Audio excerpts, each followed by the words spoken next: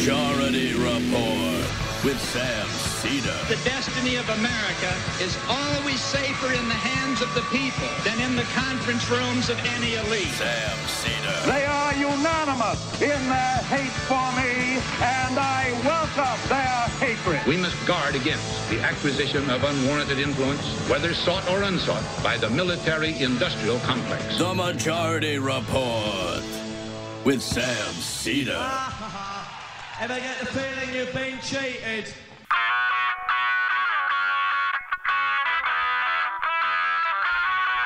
It is Monday, May 20th, 2019. My name is Sam Seder. This is the 5-time award-winning Majority Report.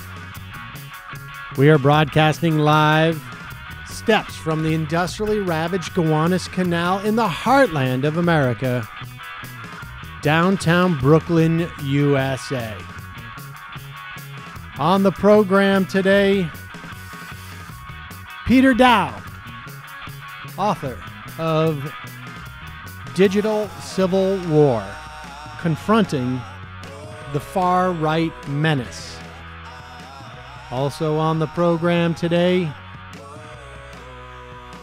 Deutsche Bank whistleblower reveals that money laundering red flags were triggered by Jared Kushner in 2016 and in 2017, but never reported. Interesting. Meanwhile, Republican Congressman Justin Amash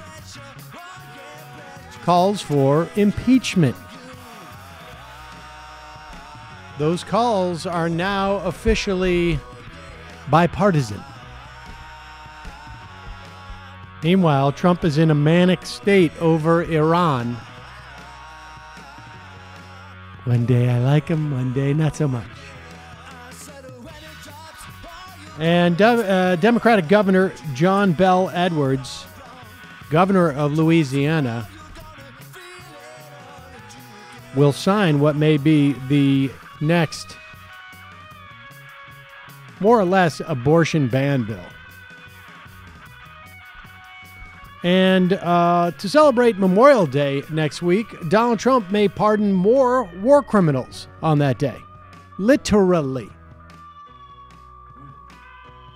The EPA planning to lower the number of deaths from pollution by changing their calculation of what constitutes pollution. It's the power of positive thinking. There you go. Science, folks. Meanwhile, Kamala Harris announces a plan to force pay equity. FCC greenlights T-Mobile Sprint merger. All this and more on today's Majority Report. Welcome, ladies and gentlemen. It is Monday. We are now officially 1 month away. I think it's exactly 1 month away from the first Democratic primary debates, right? They are going to be on a Wednesday and Thursday nights. I believe it's June 20th and 21st? 26th and 27th. All right, I jumped the gun a little bit. We're a week away. But so what? I'm very excited about it. The debates, they're coming. They're going to be on the stage. They're going to argue. Oh, my God. Get the babysitter. Get the beer. The debates are happening. We're going to get the beer. Most definitely. I've already checked. I do not have the kids those 2 nights, so it's party time, ladies and gentlemen. Party time. It's like one of those cartoons. Prepare. With We the will be skid going marks in the live. car. We will be going live those 2 nights. We will do the same in July during the debates. Do you have your string cheese, kids, and your phone? Okay, bye. Exactly. I'm locking the door. Don't answer it. Have you memorized Daddy's phone number? Good. Now forget it, because it's debate night. Right, exactly. Folks, just a reminder, you spend 1/3 of your life in your sheets. It's about time for a bedding upgrade. I should tell you, Saul almost basically done with his issues with soiling the sheets. So I may... Don't jinx it. And almost. I may, as a reward, get them a set of Brooklinens. Usually, they have been just in the adult purview. The adults that appreciate quality sheets. This is named the winner of the best online bedding category by Good Housekeeping. Brooklinen has more than 35,000 five-star reviews. This is because by eliminating the middleman, working directly with the manufacturers and customers, Brooklinen offers luxury sheets without the luxury markup. With over 25 colors and patterns, these sheets don't just feel great, they look great too. I now have at least four sets of Brooklinen sheets. It is a function of the living arrangements in the postmarital state that I'm living in. It's still New York State, but I am loving every one of them. They're the classic, I can't remember what they call them, percale cotton, I think it is. I don't know. I'm not sophisticated about that, but I know what I like, which is the classic crispy, cool cotton sheets. They're fantastic, and they make me look like I'm an adult. Very attractive sheets. My Brooklinen sheets are the best. They're the most comfortable sheets I've ever slept on. Now it's time for your upgrade. Brooklinen.com has an exclusive offer for just my listeners. Get 10% off your first order and free shipping when you use the promo code MAJORITY at Brooklinen.com. Brooklinen's so confident in their product that all their sheets, comforters, towels come with a lifetime warranty. The only way to get 10% off your first order and free shipping, use the promo code MAJORITY at Brooklinen.com. That's Brooklinen.com, BROOKLINEN.com, promo code MAJORITY. Brooklinen, these really are the best sheets ever. Okay, so this happened. It's graduation time, as you know, around the country. And this was one of probably the best speech in terms of what folks thought around the, or I should say students considered at their graduations. This is a guy named Robert F. Smith. He's a billionaire. Don't know how he made his money. Private equity. Great. Put that aside for a moment. Think positively, just for a moment. He is addressing almost 400 graduates at Morehouse College. I assume he's an alum there, right? Because you'll sense it from the speech. Pretty sure he's an alum. Maybe he isn't, but he's challenging other alum. Nevertheless, he has an interesting announcement to make to the 300, almost 400 kids, students, I should say, at Morehouse. On behalf of the 8 generations of my family who have been in this country, we're going to put a little fuel in your bus. Now, I've got the alumni over there, and this is the challenge to you alumni. This is my class, 2019.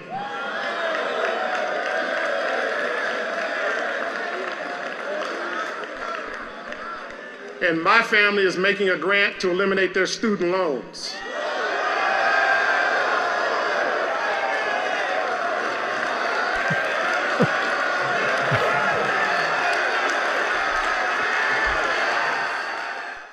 Okay, I mean, you look at the people news. behind. I think it's a faculty on the dais just going like, "Whoa!" Apparently, chants of MVP were chanted after that. There were people who obviously very excited. They're not quite. It's not quite clear how much money that is. I've seen stuff like $10 to $40 million worth of debt that he'll be paying off. But nevertheless, the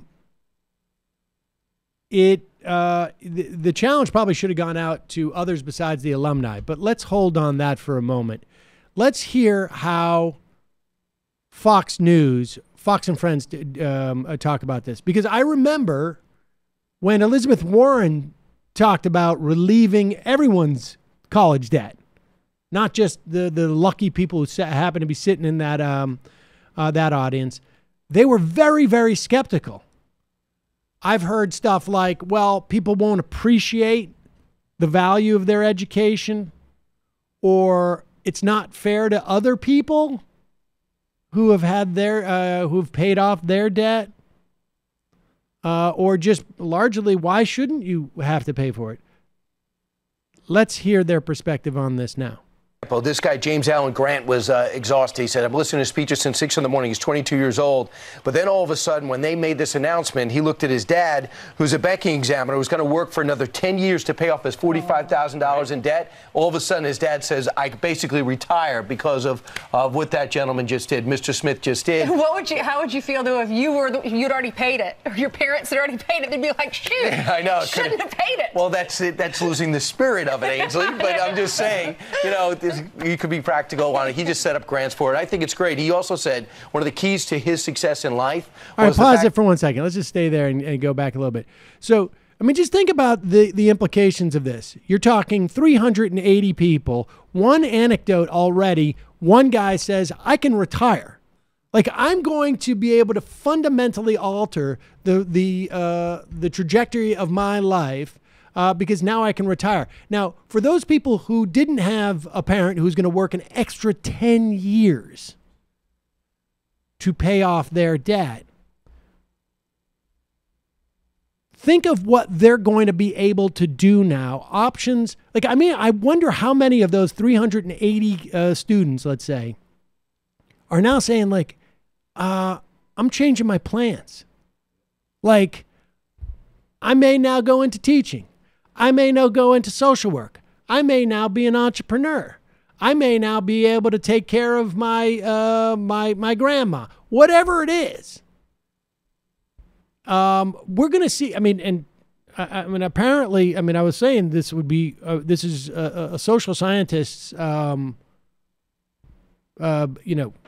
best, dream come true, because you're going to be able to track what the choices the class of 2019 makes as opposed to 2018 or 2020, 2017, 2021. I mean, you're going to be able to check this out. And apparently AOC beat me to the punch yesterday. To be fair, I didn't see it yesterday. But she said this could be the start of what's known in econ as a natural experiment. Follow these students compare their life choices with their peers over the next 10 to 15 years. I mean, it will be stunning. And so now, of course, I don't expect Fox and Friends to get the idea like, hey, this seems like a great thing to do for these 370 kids. If we have the ability to do so, by taxing that guy who can just like throw it off like, hey, look at me. I'm just doing this. I'm a billionaire. We could tax those people. Elizabeth Warren has her wealth tax plan. Bernie has a plan. We could tax these people and do this for tens of thousands of people a year. We could do it, but they don't quite get it. Meanwhile, the stumbling on and just not quite getting it doesn't just stop there with this segment for the Fox and Friends. Here is, what's this guy's name again? Brian Kilmeade. Oh, yeah, Kilmeade. Here he is also stumbling into the value of another government program that was controversial, that I have no doubt he would be against today in retrospect and certainly at the time. But here it is. He's talking about that billionaire, Robert Smith.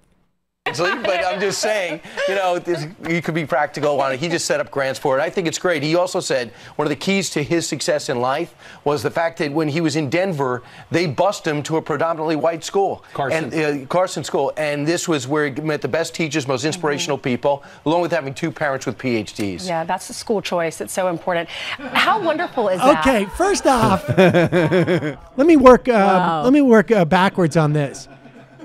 That's not school choice. That's not school choice. When you hear school choice, that's not the program that we're talking about. That's called busing. busing was a very different program than school choice. Now, I know Kilmeade, when he first looked at that casually, was like, oh, this is going to be my opportunity to talk about why white schools and white people are better than other things. I'm not going to get too deep into this. I'm just going to point it out that the white school was the best. And what he doesn't realize here was he is making an argument not only for forced busing, forced integration, but that there are how many Robert Smiths and Roberta Smiths are there? That back in that generation and generations before them and following them, who don't have access to what those kids in Carson have, are sitting there with completely unrealized potential, not just to make $1 billion, but to cure cancer, to just be a really good teacher, to, a whole host of things. It doesn't matter. Live a decent life. Live a decent life. I mean, in that one segment, he pointed out, one, the value of a free college education, two, the fundamental inequity that exists in our public schooling and our schooling across the country, and how government has the ability to fix this. And completely all of it just went by, and he just saw it as white schools are better and billionaires can be really good for society. Yeah, he got to go to white credit schools. for being to the left of Joe Biden on this issue. I mean, really stunning. I had to ask my friend, Mr. Smith, who's given me money from his private equity PAC in the past, why the hell are you going easy on these black millennials? I met Peanut in the pool in the 60s. That was hardship. Yeah. Oh, you can't get a job and you're up to your neck in student loans. I don't care. I wonder if no there's empathy. anybody. Charlottesville was bad, by the way. At Thank you. Fox who goes up to Brian afterwards and says, "Hey, Brian, I mean, do you know you just basically came out and praised busing?" What's busing? Should that Exactly. be my next book? Exactly. Should I write a history of busing? Because I'm a historian. Yeah, he's still in probably not, Brian. He's still in the 1800s. He hasn't worked that far. Yeah, he's got to work that way up. Hey, folks, whether you're trying to get a sweet deal on something or find the best happy hour in town, what do? You read the reviews first. So why should finding the right software for your business be any different? You can read thousands of real software reviews and find the right software for your business at Capterra.com/majority. Capterra is the leading free online resource to help you find the best software solution for your business, with over 850,000 reviews of products from real software users in more than 700 specific categories of software. From project management to email marketing, has everything you need to make an informed decision fast. Join the millions of people who use Capterra each month to find the right tools for their business. I mean, if I was advising Capterra, I would tell them too, there's also value. Just go and find out what software exists. Never mind what's the best one. Like, there is no doubt in my mind, there are people who are listening to this who have businesses or contemplating businesses and have no idea that there's actually software out there that is tailored to those businesses. I go through it, like I say, and it's like just sort of my, what do you, like your dreamscape? What's that thing where you cut my pictures? vision board. Yeah, my vision board of all the things I'm going to do My vision after board I, is look at Capterra, after I and just then my walk in one children day and I to go, sleep, just and I watch F the it. debate. Michael, you do this. Bye. I'm going to, I was all over Capterra last night. I got 4 different careers I'm about to follow right now. I'm going to run an Airbnb. There you go. And I've got Airbnb software that I have, or B&B, bread and breakfast software that I got, that I found on Capterra.com. Check it out. Visit Capterra.com/majority for free today. Find the tools to make an informed software decision for your business. Capterra.com/majority. That's Capterra, CAPTERRA.com/majority. Capterra, software selection simplified. Also, I know many of you may think that you don't need life insurance yet, but if you have loved ones who depend on you, you need to have a plan. Many excuses not to get life insurance, folks. too busy, too costly, don't know how to wade through it, don't know anything about it, don't know the difference between term or whole. And I do not give advice on this stuff. I will tell you, I got term just because I read online that was the best deal ultimately. You get it. I basically got it until my kids will be about 25 and 30, so that they are at least through college. And it's important to do, and thankfully Ethos makes doing the responsible thing easy. With Ethos, you can get covered in 10 minutes online and even sign up right from your phone. No pesky paperwork or pushy salespeople. Just choose a policy that fits your needs and don't waste time deciphering the fine print. Ethos treats you like a person, not a risk. They work to make sure you have the right policy for your lifestyle and budget. They have a dedicated customer support team right here in the USA to ask help with any questions you may have. Visit ethoslife.com. Click Check My Price to get started on the quick online application. Insure your life today by going to ethoslife.com/majority to apply online. Insuring your life and providing your family with financial security has never been easier. That's Ethos, ETHOS, life.com/majority, and you're only 10 minutes away from your estimated rate. Make sure your family's future is safe no matter what. That's ethoslife.com/majority. Quick break. When we come back, we'll be talking to Peter Daou on the digital civil war. Be right back.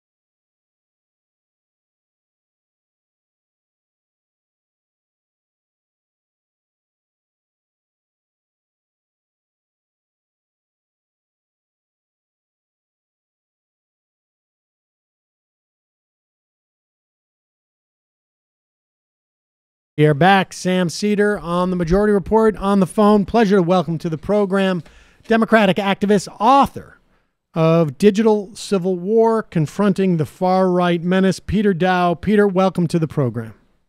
Great to be with you. Thanks for having me. All right, so let's start with the book, but I want to also circle around to sort of obviously like your online activism and to a certain extent civil warring, but I guess maybe quarter war on some level. But let's just talk about what you see. Well, let me start with this. Is there a digital civil war, or is there like a civil war? I mean, obviously we're not having an active war with, mass killings and whatnot. But I mean, to the extent that there is a civil war at all, is it just digital or what? Well, the reason I settled on digital, and as you may know, Sam, I grew up in an actual civil war in Beirut, right. So I've actually lived through a military conflict for most of my youth. I struggle to think because the idea of a civil war is really when you reach a point where you're no longer debating in good faith, you're no longer even seeing the same reality. You're at such odds that really it's just a fight to the political death. And then I really asked myself, because a lot of people have used the term cold civil war or soft civil war or uncivil war. And I thought that it's really not those things because people are dying and lives are on the line. And then I realized that the battles are really fought online, but then they spill out into the non-virtual world. For example, a lot of the, the mass shooters recently have been radicalized. I'm talking about right-wing extremists, domestic extremists, and terrorists have been radicalized on online forums, from YouTube to 4chan, 8chan, Gab, other places, even Twitter, and then they go out into the non-virtual world and kill people. That's one way that it's digital, because they're actually getting radicalized there, but it's spilling over. And another way is these massive battles that we have, say, over the caging and the kidnapping of babies. That President Stephen Miller's policy. I call him President Miller on the border policy, because he really calls the shots. That is a life and death issue. Kids are dying. They're being thrown into freezers and locked up in these detention cells that are ice cold. So healthcare, the universal healthcare battle, people losing their healthcare. Every single one of these fights has life and death consequences, and yet they're largely fought on digital battlefields. So that's why I settled on digital civil war. Okay, I mean it's the concept of the non-virtual world is, I'm afraid that that's more or less the way that I look at things, but I feel like that's disturbing on some level. But as opposed to the virtual, it being the virtual world is the but that aside, I'm just curious, because it seems to me that we have a legitimate rift in this country that has certainly been exacerbated over the past, really, not just 3 years, but I would say, 15, 20. You've been involved in this area at least, for that long. In many respects, we were back in the day during the sort of the blogger era. Exactly. But the this, I think there is something real here, in that it is that social media, which has exploded. Let's put it this way. It has been just another outlet for it, because do you think that this civil war, and again, and I want to touch on just how you were raised, because I think it was just, it's an unbelievable story, but you were there during the era of just the blogosphere, and we had some hint of what things were going to be like today online, but it was different because it was just not as, frankly, in some respects, it wasn't as democratic or as easy to engage. Correct. Just tell me how it's changed since then, and if it's not just a function of there's just a new arena for the same conflict, or if there's a different conflict. That's a great question. That's a really good question, which is, has the digital technology actually changed the nature of the conflict itself? And there are some who have argued that. I quote some people in the book who talk about how warfare has gone digital, and on all sorts of levels, on an international basis. If you look at what Russia did, it was a cyber attack on our elections. But yeah, you and I go way back to the early era of just the beginning of blogs. I remember when blogs were on the cover of Time magazine, like the big new thing. This was pre-social media. So I've actually seen the entire evolution of online politics and was there at the very, very inception of it. But it took hold very quickly, Sam. And you remember back during those days, bloggers were starting to have a lot of influence. And of course, it has been democratized and expanded, and anybody can get online and talk and fight and argue and debate. For me, it is really the same battles. And part of what I did in Digital Civil War is to go all the way back. If you look at I call it the first Civil War, if you go back to the mid-1800s and really to the inception of this country, issues of race, issues of identity, who's the real American? Is it a white rural Christian male? Is that the quintessential American? That's one of those myths that has started from the founding of this country and continues to this day. So those types of battles, the abortion fight, immigration, have gone on for far longer than digital technology. So I think that the technology has expanded the field of battle and added more people to it. I don't know that it's really changed the nature of the fights. Right. As you go through in the your various chapters, I think deal with themes that everybody who listens to this program would recognize, whether it's climate, whether it's a question of how much money is spent in campaigns and in impacting the legislation, the notion of real Americans. I mean, particularly people who and enemies of the people. I mean, I think a lot of that also dovetailed. In the war on terror in those first years after 9/11, when the blogosphere really first grew. I mean, I think largely as a function of the technology that was available, but also the complete lack of access to the media for anybody coming from the center leftward from there. Right. I mean, that's really a lot of where, like, it seems to me a lot of this grew out of, in many respects, was that combination of technology and a complete shutdown. There was no Air America, there was no MSNBC, there was no HuffPo, there was none of that stuff. Yeah, no, exactly. And you've been doing it a long time, and you've been on the front lines of this, trying to promote and advocate for progressive media. But it is true. There was no outlet. There was nowhere to go. I remember the early message boards like Democratic Underground, and then the first blogs and the chat rooms and communities. It was a way to get a voice out. And then I remember when Howard Dean first started rising in 2003. We're talking about elections a lot now, and I'm thinking back to the first election I was involved with, which I ended up working for Kerry. But Dean started tapping into that, what we called the net roots at the time, that language of that really in-your-face, proud, unapologetic, progressive language. And he exploded onto the political scene by doing that. So, yeah, it was an outlet. That's an absolutely good point. And of course, we have more outlets now, but I still think there's this myth that the corporate media is somehow liberal. And this is what the GOP pushes and the right pushes, that somehow Fox and Talk Radio and Sinclair are somehow a counterpoint to a so-called liberal mainstream media, which is utter garbage, frankly. Mainstream media pushes right-wing talking points just as readily as conservative outlets do, or I shouldn't even say conservative, right-wing outlets do. All right. Well, let's talk about. I mean, I want to talk about the 2016 and sort of like how you. Because you've had a big, I think, public reassessment of your role in the context of, I mean, I guess maybe like a different civil war. Was that a civil war? Like, during the primary battles, and I tried largely to stay out of those specifics. I mean, I was supportive of Bernie, but obviously in the general of Clinton. But a lot of people got sucked into it super deep. You were one of those people. Yes, I was. Just tell me about that experience.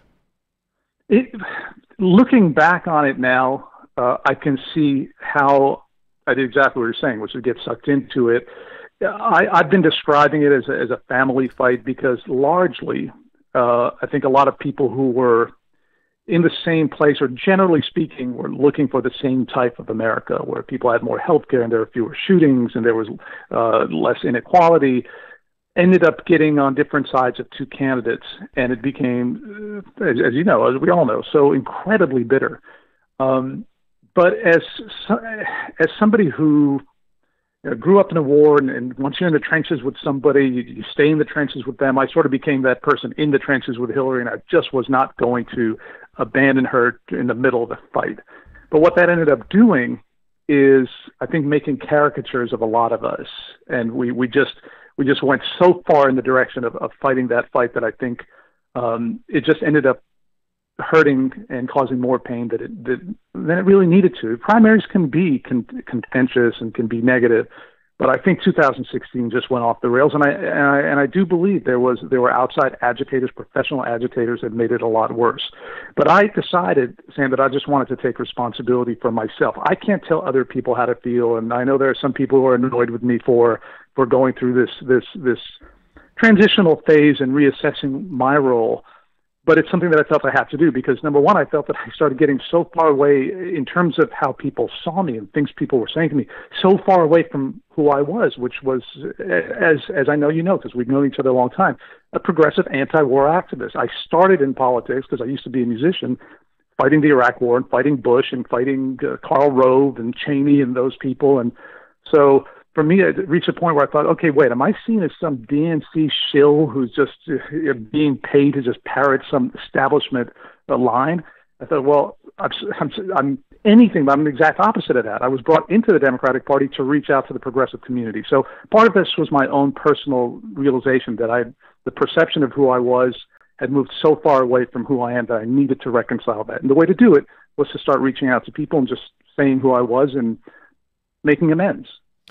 What was there a moment, and I understand too, and I ask these questions because I mean I've had problems, frankly, with people who wouldn't give up the ghost for in terms of their support of Hillary, but also people who wouldn't give up the ghost in terms of like a narrative they had bought into about why Bernie lost in 2016. And frankly, I haven't had, you don't get the opportunity. I haven't had the opportunity to talk to people who sort of like have had at least a change in perspective on how they're presenting it. So this, I mean, I see this as a pretty valuable opportunity just from a generic standpoint. Like, what, you know, to understand how people get that immersed into it, because I mean, I'm sort of mystified on some level how it gets, because I've seen your work for, 15 years or so, more maybe. How, when you came in to this about issues, it ends up becoming so much about personalities. Was there a moment where you're like, hey, wait a second, because it wasn't, you were into this, not just into the primary, but as late as like almost the end of 2017, as far as I can remember. Yep, absolutely. You were still talking like Bernie, ruined everything. What was it? I mean, was there a moment, or was it just over a period of time? It was a period of time, but it was driven by one singular purpose, right? Which is I knew how bad the Trump presidency would be, and it's even worse than I thought it would be, because not having a single Republican lawmaker have a shred of decency or patriotism or integrity.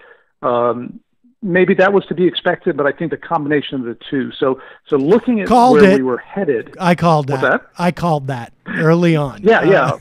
Yes, you did, and you were right. And look, I knew it too. I've been fighting Republicans since 2000, but I think the combination, also, to be perfectly honest, the unwillingness of the Democratic Party leadership to fight back with the requisite intensity. I advocated walking out on the Kavanaugh hearings. Right. Collectively walking out, and it was hinted at even by Democratic leaders saying, this is a sham, this is a charade. And then I said, okay, well, if it's sham and charade and you're saying that publicly, then why are you participating in it? So it's not just impeachment is another big issue that I have a criticism, but even back to Merrick Garland. So I have a lot of criticisms of the Democratic Party too, and disappointments. But overall, what started happening was I just started looking forward. So here I am, 2016, still stinging from the 2016 fight. It's 2017. Now we're looking towards 18, the midterms to 19, 20, and time is passing. I'm thinking, okay, what happens in 2020 if we're still fighting 2016 3 and 4 years later? And I thought this is going to be a catastrophe for us. It's just, as you say, talking about digital civil war, we're going to have a mini civil war within the Democrats, leftists, progressives, et cetera. And I thought, I have to do everything I can to prevent that from happening. So who better to do it than somebody who's a sort of hardcore pro-Hillary guy who's harshly critical of Bernie, to come out and say, look, we can make peace. I grew up in a place where people were shooting at each other, and then eventually there was a ceasefire and a peace, and they coexist. The Lebanese people coexist, people who were mortal enemies.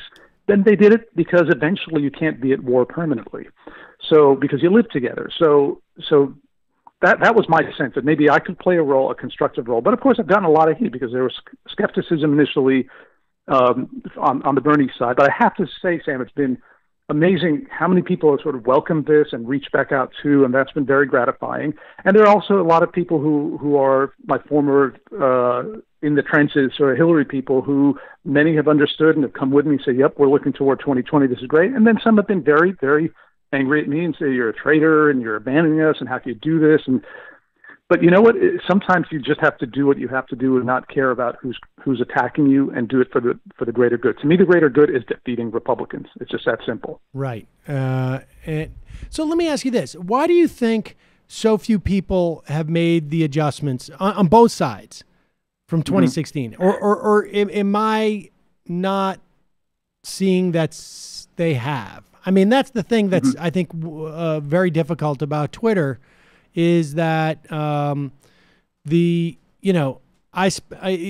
a certain myopia, right? Not just because of who I follow, but Twitter itself. I could follow everyone on Twitter, and I would still have a tremendous amount of myopia as to what's going on. But give me your sense of, to the extent of how many have turned toward looking towards the future, and to the extent that they haven't, what do you think it is that keeps some folks locked in, regardless of which side they're on?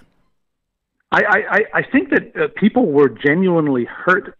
They were attacked. They were smeared. That their integrity and their principle was called into question. And nobody likes that. People get angry. And it is true that Twitter is not fully reflective. I'm not one of those guys who says Twitter is not real life.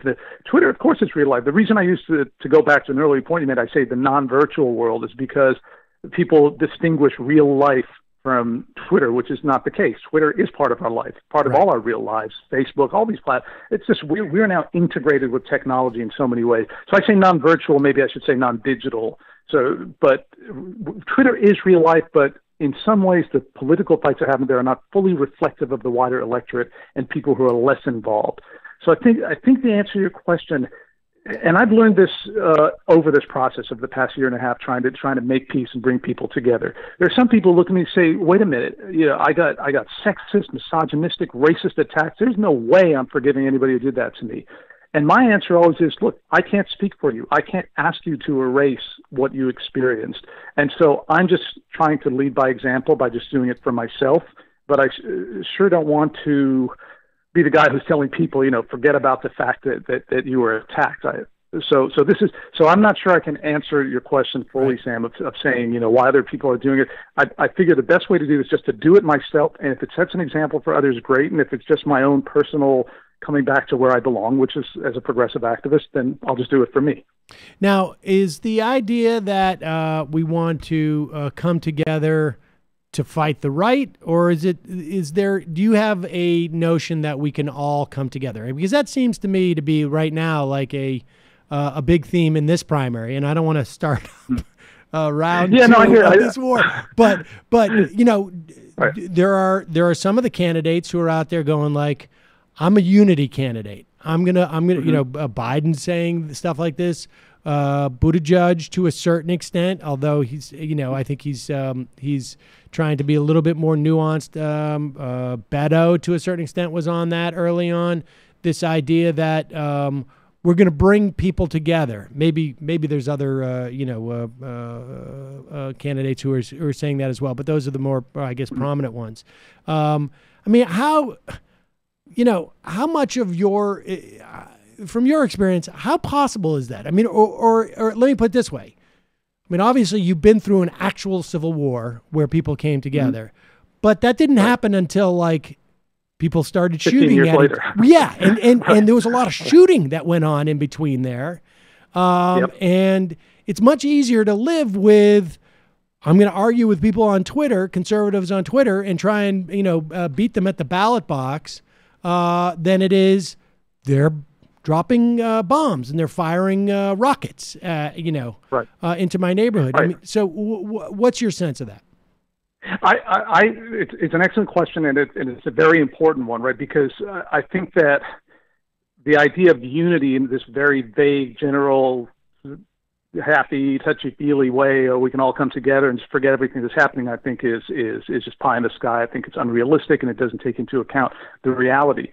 To me, when you fight injustice, which is what I do, I'm not a political scientist, I'm not a political expert, really. I used to be a musician. I used to be a music producer for most of my career, and then I got into politics as an activist, as somebody who just cared.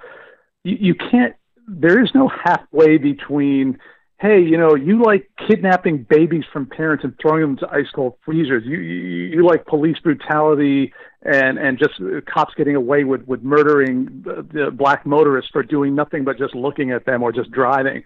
So let me meet you halfway, and then we'll have unity. I think that's absurd, and it's an insult to the idea of justice and fighting injustice.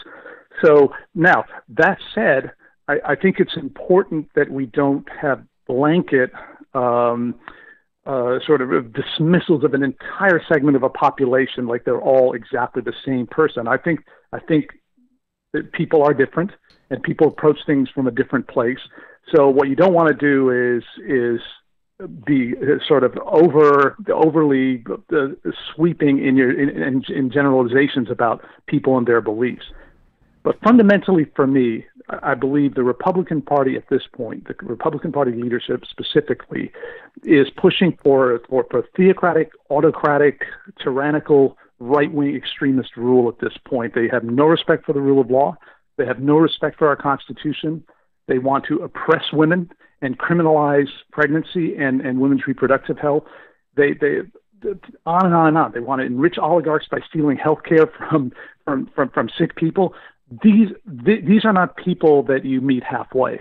These are people you defeat at the ballot box, and you overturn their hideous, hideous policies. Now, of course, I have criticism of Democratic Party leaders, as I say, for not opposing it strongly enough. So when I talk about coming together, Sam, I'm not talking about let's all just, this is all, we'll just forget this once Trump is gone and it's all going to be better.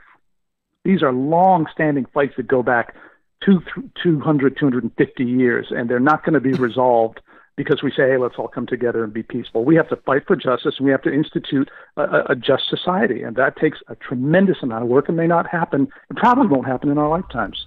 What's your assessment of what can, or rate for me the different roles that you see or values that you see in fighting this fight? I mean, when you talk about winning this election in particular, but more broadly, how much of it is, from your perspective, a messaging fight, or how much of it is from a policy fight? I mean, so, again, we have examples in this Democratic primary of different types of messaging, some that are more aggressive, some that are like, I like Republicans. Forgive me. Right. And I think I'm letting my bias against a certain candidate show. But be that as it may, those are different messaging. And there's also tends to be somewhat aligned with that aggressiveness in the messaging. How aggressive from a policy standpoint? Like, how much do the candidates feel the Democratic Party needs to offer material benefits to people's lives? Right. Rate those different types of appeals and what you think Democrats need to do in this coming election. I think that of course they're tied together. The policy and the messaging and even more than that, the posture. One of the biggest problems I've had with Democrats is the posture tends to be defensive about their positions, even though their positions are more popular generally. If you look at environmental issues, climate, things like this, even guns. If you look at guns, if you look at the actual polling, and I write about it in Digital Civil War, I talk about the polls that show majority support for Democratic/progressive issues. So, but somehow Democrats always behave like they're on the defensive, like they somehow have to pander to this so-called, and again, another theme in the book, this so-called real American, this sort of rural, white, church-going, gun-toting American who's the so-called quintessential American. If we appeal to them, we're going to start winning elections. And that's the way Democrats constantly think. They play into these right-wing narratives. So pushing good, smart policy is a crucial part. If you talk about Medicare for all, if you talk about affordable college, if you talk about $15 minimum wage, all these, the Green New Deal, these are all excellent policies. Some of them need to be worked through by experts to see how practical they can be, how they can be implemented. But putting forward good progressive policy is very important. But the corollary to that is understanding how the media and messaging system works in America. One of the things that Democrats are so weak on, generally speaking, candidates, and why Democrats lose. We win some elections, but overall, the country has moved further and further to the right. So when I look at the sweep of the past 20 years, whether or not Obama won, whether or not the midterms, we've had some moments in which we've had an electoral victory, but generally speaking, we have gone backwards. Roe v. Wade is about to be overturned. All our rights are going away. We have autocracy with Donald Trump as president. So I think the answer is put forth excellent progressive policy, have the courage of your convictions, but also understand how communications and media move around. There is no liberal media, and right-wing media is programming 30% of the population. I don't think Democrats get that, Sam. My biggest concern is they need to speak to that. So it's a combination of all those things and more, of course, and just the courage of your convictions. Who do you perceive your audience? I mean, and not just specific. I'm not just saying you, but people who are situated like you on on social media. Like what is the? I'm totally with you that Twitter is real life. Of course, it's real life. Everything that we go through is real life. Exactly. And Twitter has some very real applications in the context of political fights. What do you perceive it to be, and what do you perceive your role in it? Well, you can look at demographic breakdowns of different audiences. Twitter gives everybody the capacity to take a very broad look at who their audience is. But I've never been a fan of segmentation. I've been in the political trenches for a long time, and I've worked I've worked outside the system, inside the system, polling and focus grouping and segmentation, and all these different types of ways we slice and dice the electorate. I actually am a believer in, and maybe it's naivete in some way. Maybe I'm idealistic in the sense that I think that a good message can reach everybody. So when I go on Twitter or Facebook or anywhere, when I go on media and talk, I just try to speak in the broadest, most general terms. I don't assume everybody's a political expert. One of the things you get in this media elite is all these isms and people, dropping terms and ideas and philosophers and thinkers. But to me, that's just a little bit too highfalutin. For me, as a guy who used to be a musician, who grew up in a war, I just look at it as, okay, we all can agree that we need clean air and water, that one would want their child to grow up in a world where they're not drinking polluted water, right? That's something that should reach everyone. There shouldn't be an adult who can't understand the notion of, okay, it's not fair that some hedge fund guy, and I'm a New Yorker, is buying $100 million condo overlooking Central Park, not even living in it, just doing it to show off to some other billionaire, while there are kids who can't afford school supplies. Anybody with common sense can look at that and say, okay, that's just not right. It's just not fair. So same with, say, the Tamir Rice case, which I talk about in the book. Here's a 12-year-old boy. When the cops were called on him because he was holding a toy gun and playing in a park, the caller to 911 said it's probably a juvenile, it's probably a toy, 2 or 3 times. And yet the cops showed up in a drive-by shooting, just literally pulled up and shot the boy to death, left him dying in the snow for 4 minutes, not giving him any assistance, and then cuffed his young sister who was running to help her brother. And then there were no consequences, none whatsoever. Nobody can look at that and say, oh, that's fine. That's not a problem. That should happen in America. So the way I look at it is I'm talking to everybody and nobody, right? Whoever's listening, when I go on Twitter and say what I say, I assume any American adult can understand what I'm saying, if that makes sense. Yeah, it does. But the number of people who are there on Twitter who are talking about politics, presumably if they're following you, they either really vehemently disagree with you or they generally agree with you, right? Like, isn't it about influencing people who have, more access to the media? I mean, I believe in. I believe it reverberates. See, to me, I'll do a tweet, and then I'll see it show up in some, get picked up by some media outlet talking about an issue, and then I feel like the information flows. I often use this analogy. If you have the 30,000-foot view of America, and you think of information as these sort of rivers of data flowing around, because we're getting information from Facebook, from New York Times, from you, from podcasts, from all over the place. people are exposed to information, and information has a way of moving through the system. And we use the term viral, which was an overused term 10 years ago, and it's certainly overused now, but it's understandable, right? The idea of a virus. So you can say something, and it can have like the whole butterfly effect, where a week or 2 or 3 later it can end up changing a policy. So yeah, you are talking to a very limited population, but there can be much wider effects of people speaking up. Also, one thing that's very important to me, because I'm glad you raised this, a lot of people minimize the idea of somebody going on a Facebook or Twitter or Reddit and speaking out, or having their own podcast or their radio show or blogging or whatever they do. There's nothing more important than speaking up about injustice, right? Speaking out is the first step towards taking action and fixing it, and it is an action in of itself. So anybody who minimizes, oh, you're just tweeting, what a waste of time. But I know countries where you cannot speak freely or you'll get taken away. You'll disappear. I lived in a place like that during war. You couldn't just speak freely against the government. So there's something powerful about being able to go out there and just say, this is unjust. It's fascinating stuff. Peter Daou, glad to see you. I mean, it's glad to have you on and to talk about this stuff and see you. Focused on victory, whomever that calls for at the end. And we also put a couple of links to your pieces in The Nation about Bernie Sanders, which I found fascinating as well. And the book is Digital Civil War: Confronting the Far Right Menace. Thanks so much for your time today. I really appreciate it. Thank you, and thanks for what you do, Sam. Very much appreciated. Bye-bye. Take care. All right, folks.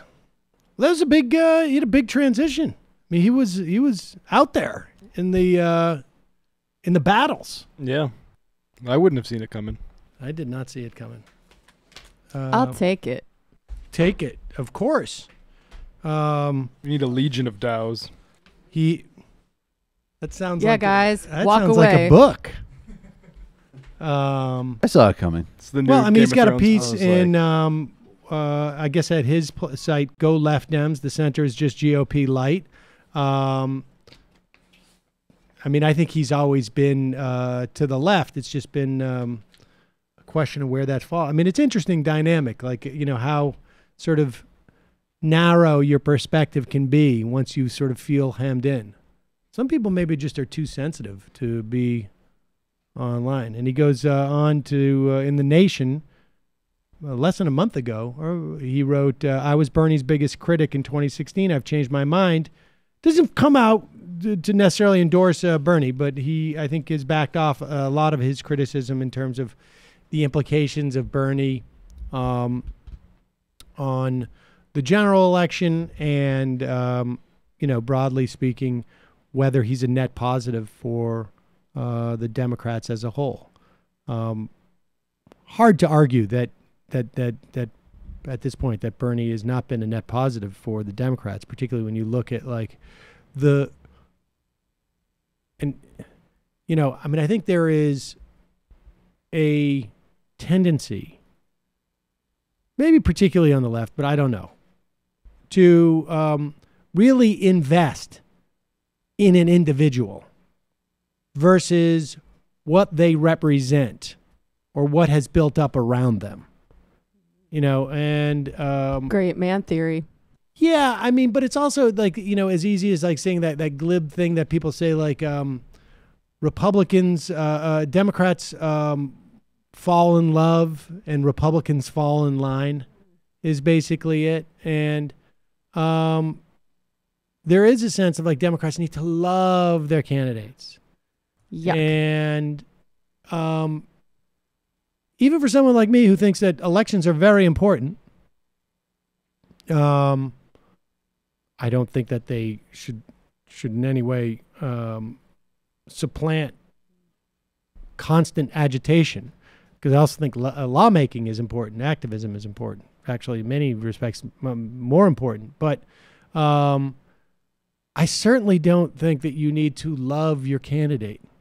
No, I prefer to keep a collegial distance from my candidate, maybe at least the length of a ruler. Yes, exactly. Arm's length is the best way to approach these people, and realize that it's more about that person what builds up around them and what their perspective towards what builds up around them is. And sometimes it's hard to determine. Like, I was going back through some old, some archives of mine back in, during, right after Obama got elected, right before he got elected.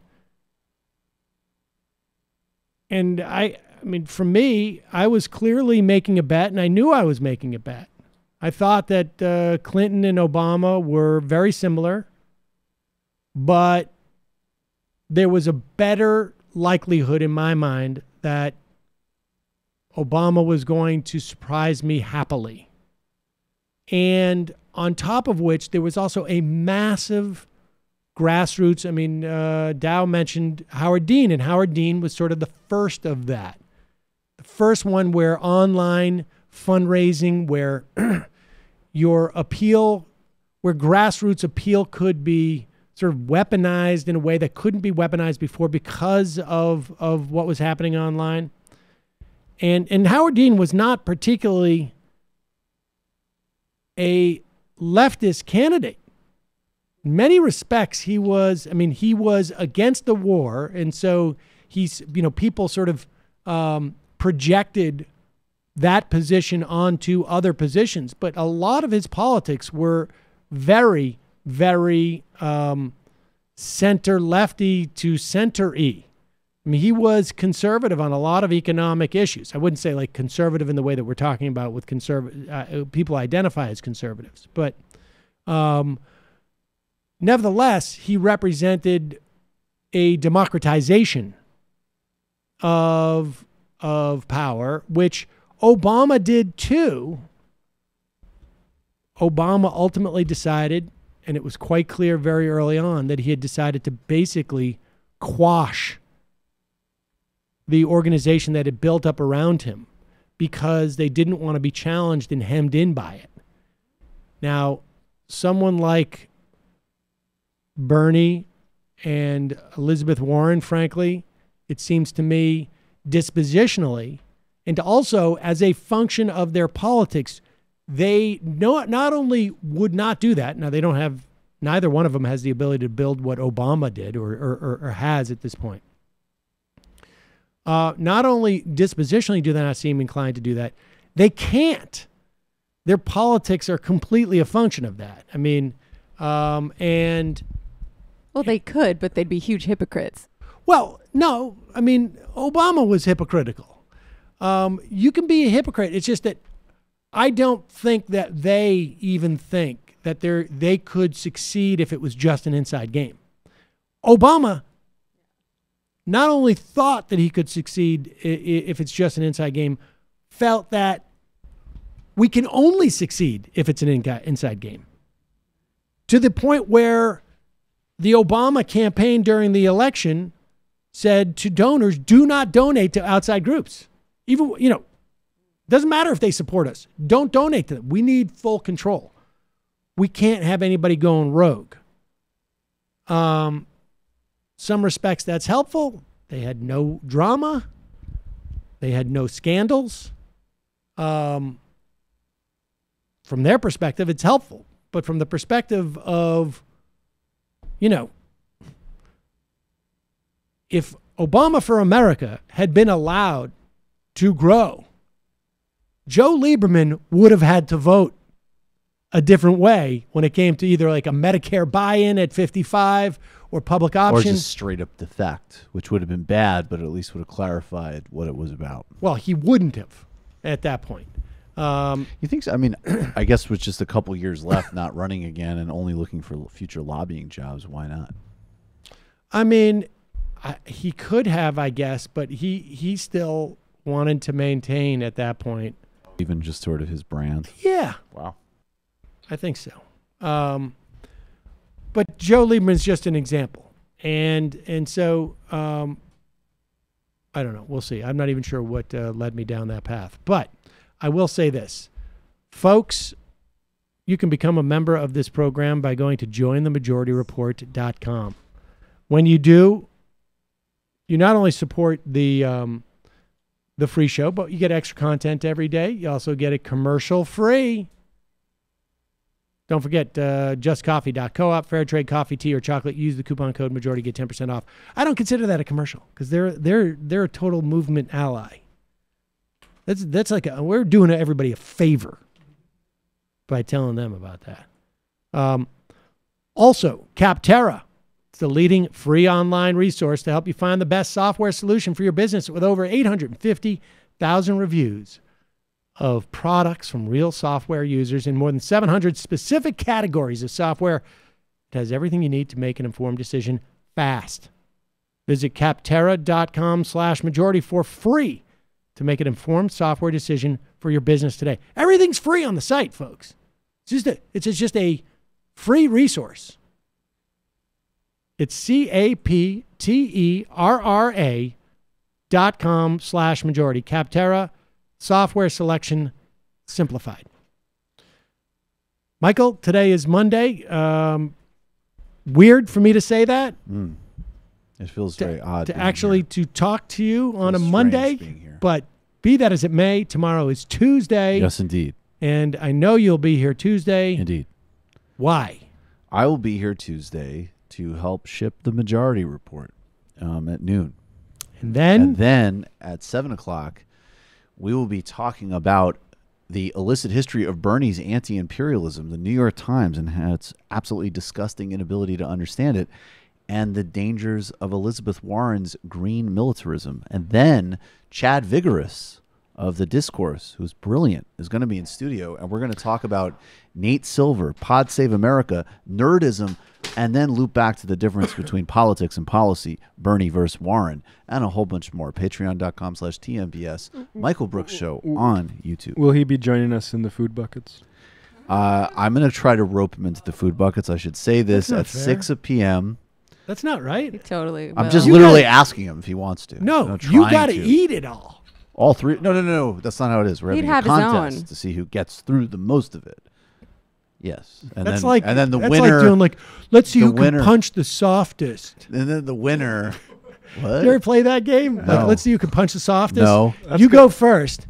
You punch the softest, No. and then I punch you, and I go, "Oops, I lost." That actually sounds like a pretty good game. But like this whole idea, like who's going to get through more of the bucket? Well, You're both going to whoever lose. No. It's three of us first of all, and the winner and the loser has to buy a couple of rounds of drinks. I'll tell you, Look, that is a look, ripoff. look. If I was, listen, if in fact I am. I'm going to sue I am you. a Patreon supporter, I'm gonna sue you. and as a Patreon supporter, that is not what I was doing. I was doing this to watch you eat the whole bucket, not to see who can not eat the most. Well, we'll see how much we get through. We're going to make a good. Wow, you're faith putting effort. a lot on the line. How We're gonna many make a drinks good are you faith- buying? we're gonna How make many a good drinks fa- do you have to buy? A couple of rounds. A couple of rounds? Hey. So wait a second. So you made this So whole it's thing. 6 p.m. Wait a second. Let me just be clear. We are going to eat. You made this whole thing. When we hit 2,000 patrons, we're going to have the 2,000 food Patreon. bucket challenge. You can get through the most of the food bucket. Matt, I think we've been pretty clear that it's an amount of who can get through the most talent. That's contest. not. Wait a second.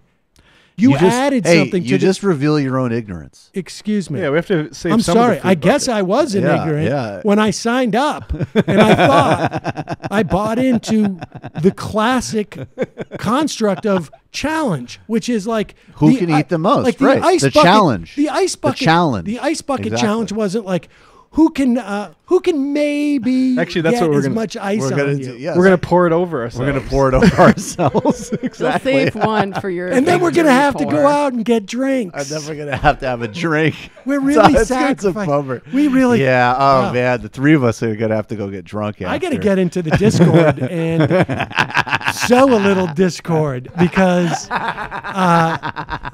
this is. Okay, well, bless me, Father, if I have sinned. Yeah.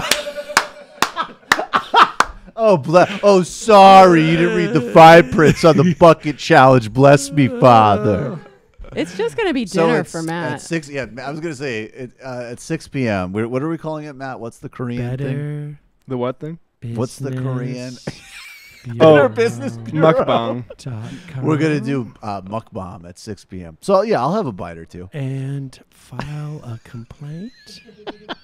Yeah, Michael should have to eat at least 25% of the bucket. Oh, 50%. No, Are you serious? It's not even in thirds. Like, I'll be It's not surprised if even he in eats any thirds. of it. No, I think it should be 50% for you and then a quarter and a quarter. Yeah. Oh, no. If it was revenue sharing, it'd be much lower for them. I'd be File a complaint. Online misrepresentation. Sorry, go ahead, Jamie. I'm just filling out a form. Michael gets a Better Business Bureau complaint. I would like to speak to the Better Business Bureau because I expected my co-host who rents the studio for me. I never watched the program, but I wanted to tune in to see him get violently ill on YouTube, and I am not getting what I paid for. God damn it! Thank you. If you could type that up, I could just copy paste. I'll shoot that to you in the front half while I'm promoting my ventures and you're taking calls. Jamie? Oh, my God. Oh, wait, I'm sorry. Hold on. I do have to say, August 24th, live show in Chicago. Tickets are available, and they're going fast. I would get them today. Link on the majority.fm homepage. Oh, are they going fast just like you're going to eat a bucket full of food? Well, if you get to 2,000? unlike the bucket full of food, we will be in Chicago on August 24th at Lincoln Hall. Okay. For a full Jamie. show. Man, I don't even remember what I was going to say now. This week on the Antifada, we spoke with Samuel Stein, author of Capital City, Gentrification, and the Real Estate State, about city planning, why capitalism cannot solve the housing question, it can only move it around, and why Trump is the apotheosis of the real estate state. We also recorded a bonus with Sam where we talk about our worst apartment stories. He's got a especially crazy one that involves attempted murder on the part of the landlord. And yeah, check it out. I'm sorry. My brain is literally still in recovery mode from taking in so many high-level ideas yesterday when we talked about communization with the people from Swampside Chats. So that is a teaser for what's coming out this week. Matt. On Literary Hangover, the YouTube channel got the Song of Hiawatha, the episode 21, I believe it is. And coming up this week, it's going to be a little bit early for patrons, is the life of Margaret Fuller. We're talking about her and her woman in the 19th century. She was sort of the best of the Concord, the Massachusetts mid-century set. And actually, she went on Brook Farm. You guys heard of Brook Farm? Was a sort of like an early socialist utopia. Yeah, it was based on the works of or the teachings of Charles Fourier. And Margaret Fuller bought a cow there that Nathaniel Hawthorne called the Transcendental Heifer because it kicked over the milk pail because Hawthorne didn't like her very much. Thought she was evil. Oh my God, that is so cute. All right. You really, I like this, like one of these side, I feel like Literary Hangover is remind everybody that Orwell was an actual socialist and make exceedingly clear that Hawthorne was a jerk. It's like a major theme of this show. Yeah. That is a valuable project. Actually, we're going to be doing Hawthorne's The Blithedale Romance on Brook, which is sort of a satire of Brook Farm next. Actually sounds funny. All right, we'll be right back. 646-257-3920. Fun half.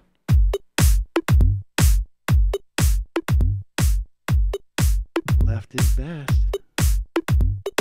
Jamie and I may have a disagreement. Yeah, you can't just say whatever you want about people just because you're rich. I have an absolute right to mock them on YouTube. He's up there buggy whipping like he's the boss. I am not your employer. You know, I'm tired of the negativity. I'm sorry, I didn't mean to upset you. You're nervous, you're a little bit upset, you're riled up. Yeah, maybe you should rethink your defense of that, you fucking idiots. We're just going to get rid of you. All right. But dude,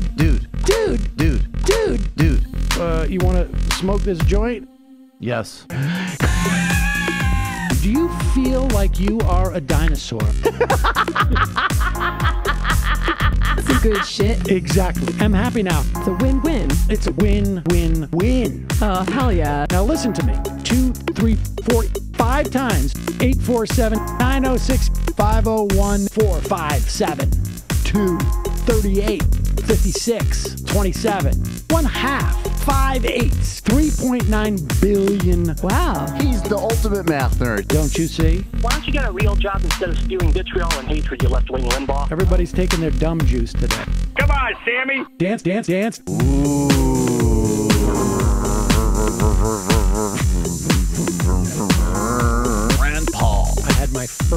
coital scene with a woman. I'm hoping to add more moves to my repertoire. All I have is the dip and the swirl. Fine, we can double dip. Yes, this is a perfect moment. No.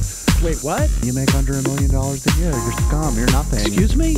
Fuck you, you fucking liberal elite. I think you belong in jail. Thank you for saying that, Sam. You're a horrible, despicable person. All right, gonna take a quick break.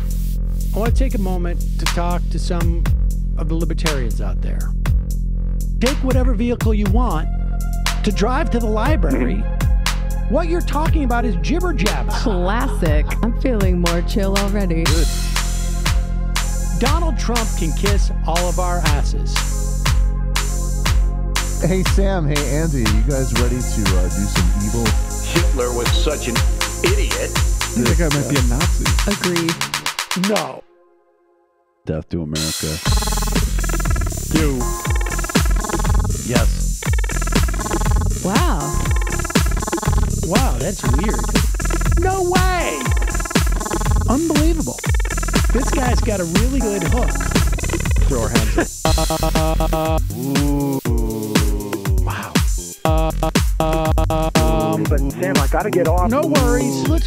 I want to just flesh this out a little bit. I mean, look, it's a free speech issue. If you don't like me, Hey, shut up! Thank you for calling into the Majority Report. Sam will be with you shortly.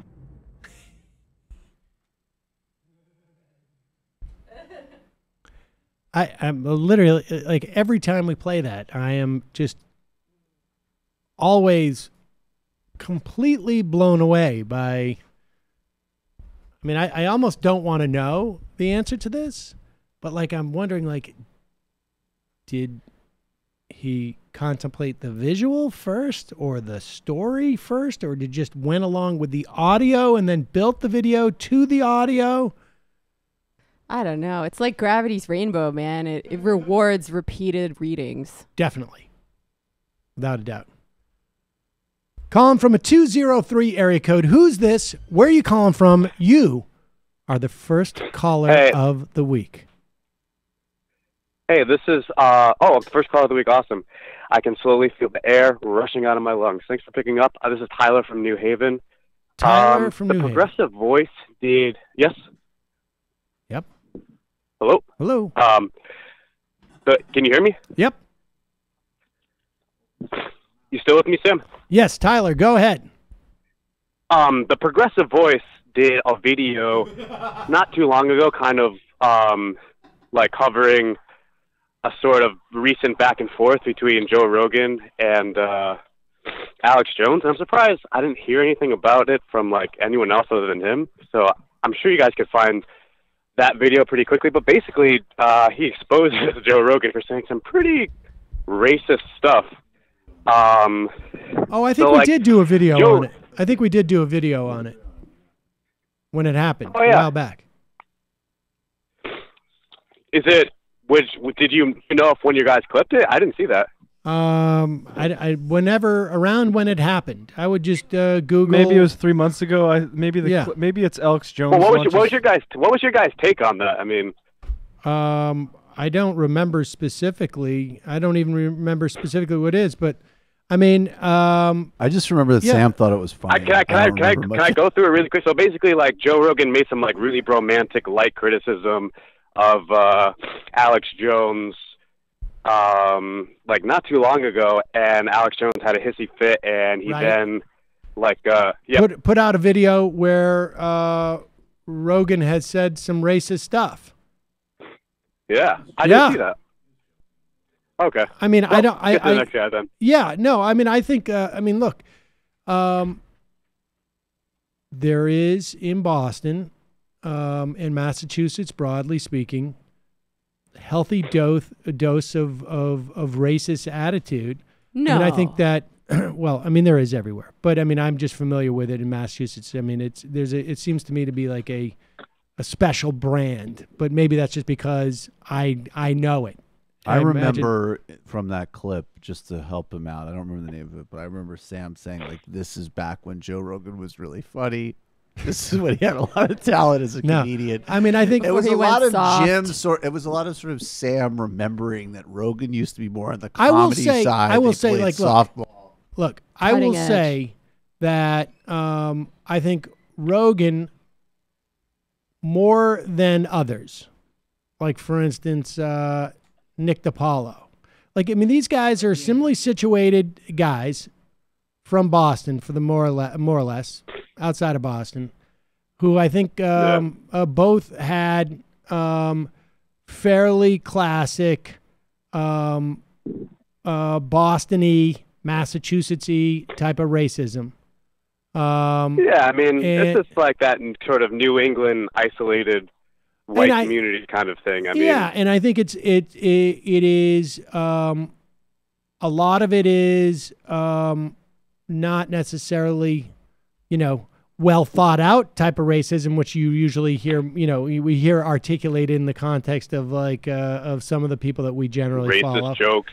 Right. I mean, and I think of that genre, Joe Rogan's probably done more to try and enlighten himself on some level, and probably has. And for what it's worth, that joke with that said, it only goes so far. And I also, don't remember exactly. It all wasn't. the I don't remember. I mean, What look, did it he was. say? I don't remember specifically, but it was definitely. It was a Planet of the Apes joke at a movie theater in the inner city. Oh yeah, that was bad. Yeah, it was stupid. It was bad, but it was. I mean, but it was not like something you wouldn't. You know hear what's on, really like, interesting Howard to me is Stern or that whatever basically Alex from that Jones time. had made a video about it because he was mad at Joe Rogan or whatever for some baby criticism. Right. And then I mean, Joe we're not Rogan talking. had him back on, and it was one of the most cringy cuckings I've ever seen in my life. Tyler, I mean, look, let's also You just should be watch clear more what we're Progressive talking Voice, about. What we're looking at here is it's business. These people are doing business. There's no ideological, arguments here. It's business, and they're attacking each other, and particularly, they're attacking each other, and they don't care about any of it, other than to the extent that it's positions themselves in its business. That's really the only relevant part of any of it. Yeah, shout out to Progressive Voice. He actually talks about people like that who are just so totally in the sort of Oh,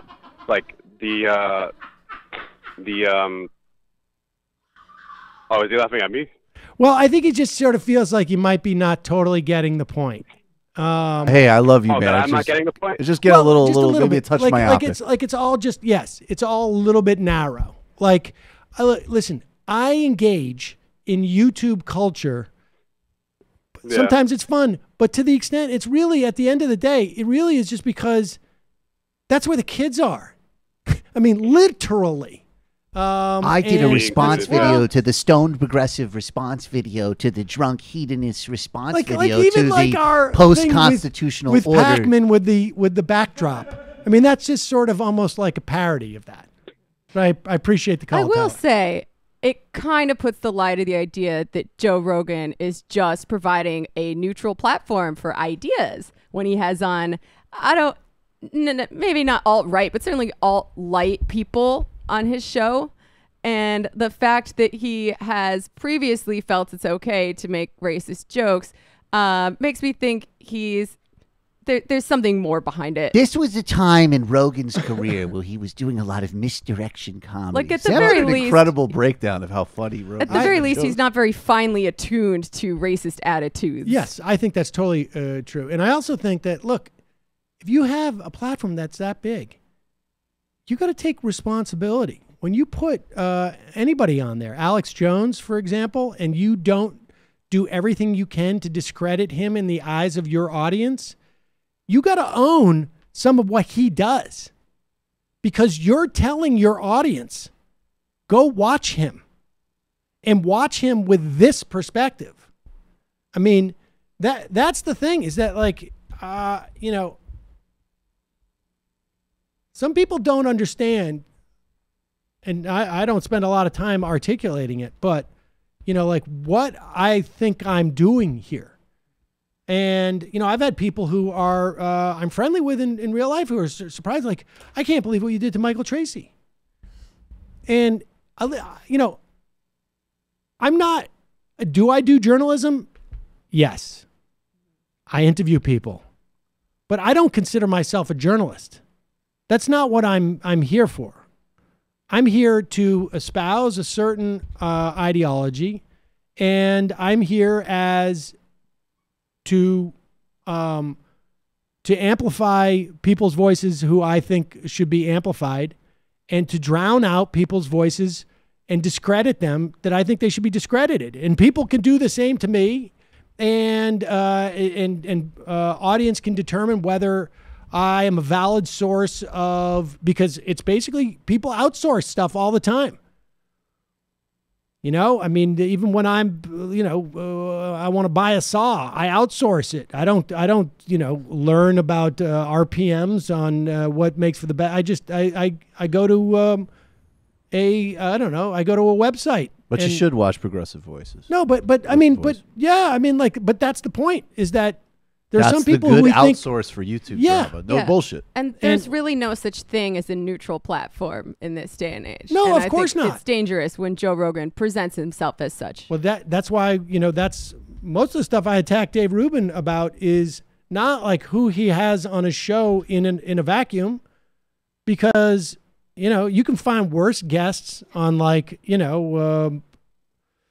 I don't know, whatever, some Stormfront podcast or whatever it is. But Pac-Man talks to guys like Richard Spencer, for instance, but he's critical of them. Yes, and how you treat them when they come on is an indication of what you want your audience to know about them. And so when Michael Tracy came on, based upon telling me that I've deceived my audience, and he's out there, spewing all sorts of BS, and I didn't know that he was going to then tweet out like, people calling the Charlottesville people Nazis is why, what Trump won, or what is it? Why Nazis exist, or why Biden's leading. I mean, some insane crap like this.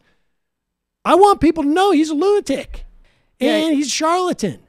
And if that, if my voice raised too much when I called him a coward, then I probably should have just said, "You're a coward," instead of yelling, "You're a coward." No, Forgive me, you Father. Probably just should have leaned Forgive in. me, You huh? probably should have just leaned in really close to him, like, dude, that's crazy. Forgive me, Hashem. Yeah, but I'm someone sorry. said to me that I'm like Bill O'Reilly, and I'm like, well, no, that's not what made Bill O'Reilly. That he yelled at one guest is not the essence of Bill O'Reilly. Yeah, more like Bill It's that O'Cuckley. he did so in the service of bigotry and deprivation for large swaths of people, not to mention, things like pushing war and specific wars. Like that, to me, Calling an abortion doctor a murderer on a nightly basis who ended up getting assassinated. It's like when people try to equate Bernie to Trump because they've both been rude to journalists. Well, what it is people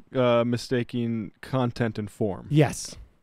And I will tell you right now, the one asset I have, it seems to me, if I have any asset in doing this, is that I do not worry about form. That has always been my strength. This is Beanbag. Yes. All right, but here is a guy who I think is a very good journalist, and we have a sort of a compare and contrast type of situation here. First clip we're going to do is, here is a guy who I think is a legit journalist going on and basically making someone who's going to put themselves out. Now, I understand that this woman is, Vanessa Newman, is she now an official Juan Guaido representative? The clip says this, but she presented her YouTube video or whatever it was, her New York Times thing. It's just an op-ed. A different woman. It's a different. I know it's hard to keep all the Gusanos straight, but this is a different person. That's Houseman Newman. Newman. Oh, okay. Yeah. Sorry. Oh, I had no idea. All right. Well, then fine. Even better, because here is Juan Guaido's representative in the UK. And I don't know if this is is she like an ambassador to the shadow, the would-be government, or I'm not exactly sure even what that means.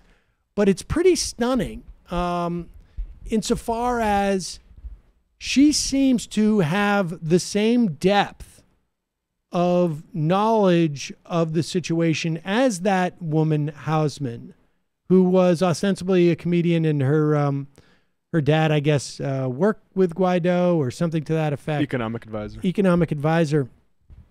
I just don't understand.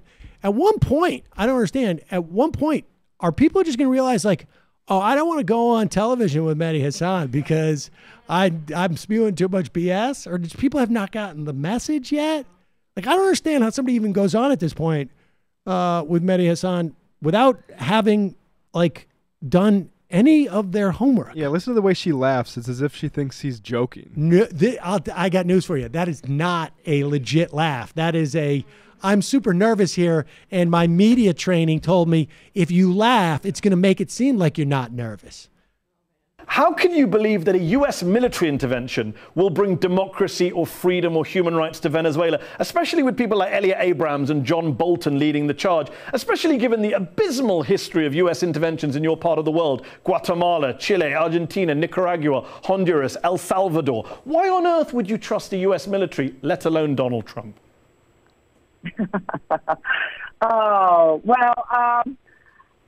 First of all, times have changed, and I think even anybody who has been involved in Latin America since the 1970s, I think A, the continent has changed.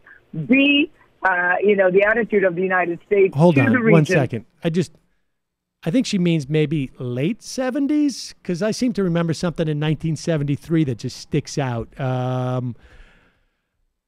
Allende sort of strikes me as like just a little bit. I mean, maybe, but within 3 or 4 or 5 years after that.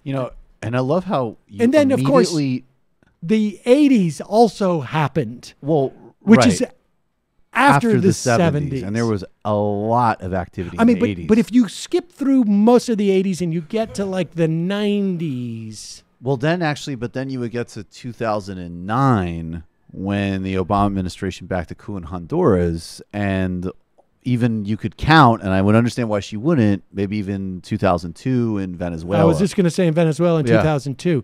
But from like through the 90s, like there was like 8 years, I think, where there was no active U.S. intervention that is on the books. Well, although I guess we were sending back MS-13. We were deporting people back. We were also undermining, sovereign governments' policies, and also don't even forget, we're the major stakeholders in the World Bank and IMF. Haiti. Okay, all right, and that was okay. I understand we're getting too detailed. That was actually my first point. Since the 70s. My first point, though, real quick, was that what I love is that the expectation set goes down. So when you go just to the 70s, everybody's like, come on.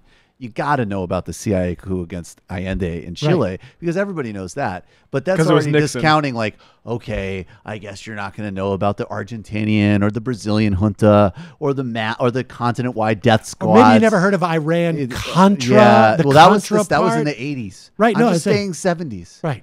I mean, it's like, I love how it's just like, fine. Let's go without saying that a Juan Guaido representative who wants regime change right now, of course she doesn't know any of that stuff. Well, but what about just a top line Wikipedia page entry, like you could have seen it in an Oliver Stone movie, the Chile coup that we backed, pretty big one. I mean, people sang about it. Go ahead.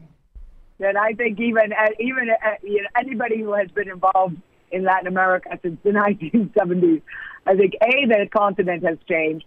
B, the attitude of the United States to the region has changed. C, the understanding of counterinsurgency or counterterrorist or operations or things to secure, safeguard a vulnerable population. All of those parameters and all of those understandings and methodologies have changed. You say times have changed, attitudes have changed, and yet the person leading the U.S. position on Venezuela is Elliot Abrams, a man who was deeply involved in war crimes and human rights abuses in Central America during the 80s. You have John Bolton, who said recently, the Monroe Doctrine is alive and well. It's our hemisphere, he said in reference to Latin America. And of course, you have Donald Trump saying Venezuela has all that oil and they're right on our back door. Doesn't seem to have changed at all. They seem to be interested in oil and sending people with a very bad record on human rights to help you. Hey, I was too young to live through the incident Well, I'm younger than you, but we've all read history. Elliot Abrams was responsible for massive war crimes in El Salvador and elsewhere in the 1980s. He's now the man you trust to bring democracy to Venezuela? Seriously? Pause it for 1 second. How old is she? 17? How old is she? She was born in 1972. Okay, she was so born she in was in college please. in the late 80s. Like, that's all anybody was talking about in the 80s. But maybe she just wasn't studying. She didn't get into government until she became the representative for Guaido. There was some stuff in the 80s about my But I dad just potentially love- losing money. I love this whole theory of like, well, I'm too young, so history doesn't exist. There was a classic moment. I gotta give Bagala this, where Meghan McCain was on Bill Maher, Yes. and she's like saying Obama needs to stop blaming the Republicans for everything. And this is like 6 months after he got elected, Yeah. and they're already calling him a Nazi, and he's like, we need to reach out, so it's ludicrous to begin with. And Paul Bagala is like, not nearly enough. Reagan blamed Carter through like 1985, and Meghan McCain's like, well, I wasn't around then, so I guess I wouldn't know or something. And then Bagala's like, well, I wasn't alive during the French Revolution, but I know about it. And she just was like, oh, I guess I'm a blonde. Oh my God. It's amazing how though that is used as not just a defense, but almost like some type of form of like bragging. Like I'm too young I wasn't living contemporaneous to that. It's like Grandpa. the safe zone when you're playing tag. You like, oh, I'm on here. I mean, no, I'm touching wood. I wasn't alive when the U.S. Can't was. get me on that. Yeah, I was 5 years old when we were throwing people out of helicopters. I'm quite convinced that there was a time not too long ago to say something like that would be considered a total liability. Like that would be something that you would say and then immediately regret saying it, as opposed to thinking it was some type of defense. Go ahead, let's continue. Well, I'm younger than you, but we've all read history. Elliot Abrams was responsible for massive war crimes in El Salvador and elsewhere in the 1980s. He's now the man you trust to bring democracy to Venezuela? Seriously? We just need to have the humanitarian aid enter, and we need to get foreign terrorist organizations out from terrorizing our own people. Yes, there it is. Don't read history, but I sure know talking points. Well, there is not a good response to that, is the thing. Well, I mean, there could be, but it would involve like probably at least 45 minutes of reading and prep. There isn't a good response in terms of substance, but there's definitely you could so. She does not know.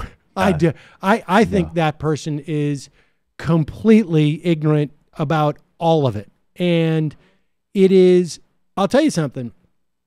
I don't know enough about Venezuelan politics to make any assessment of Guaido, other than to say like, it seems fairly clear that he does not have popular support, and that what he's engaging in is an attempted coup.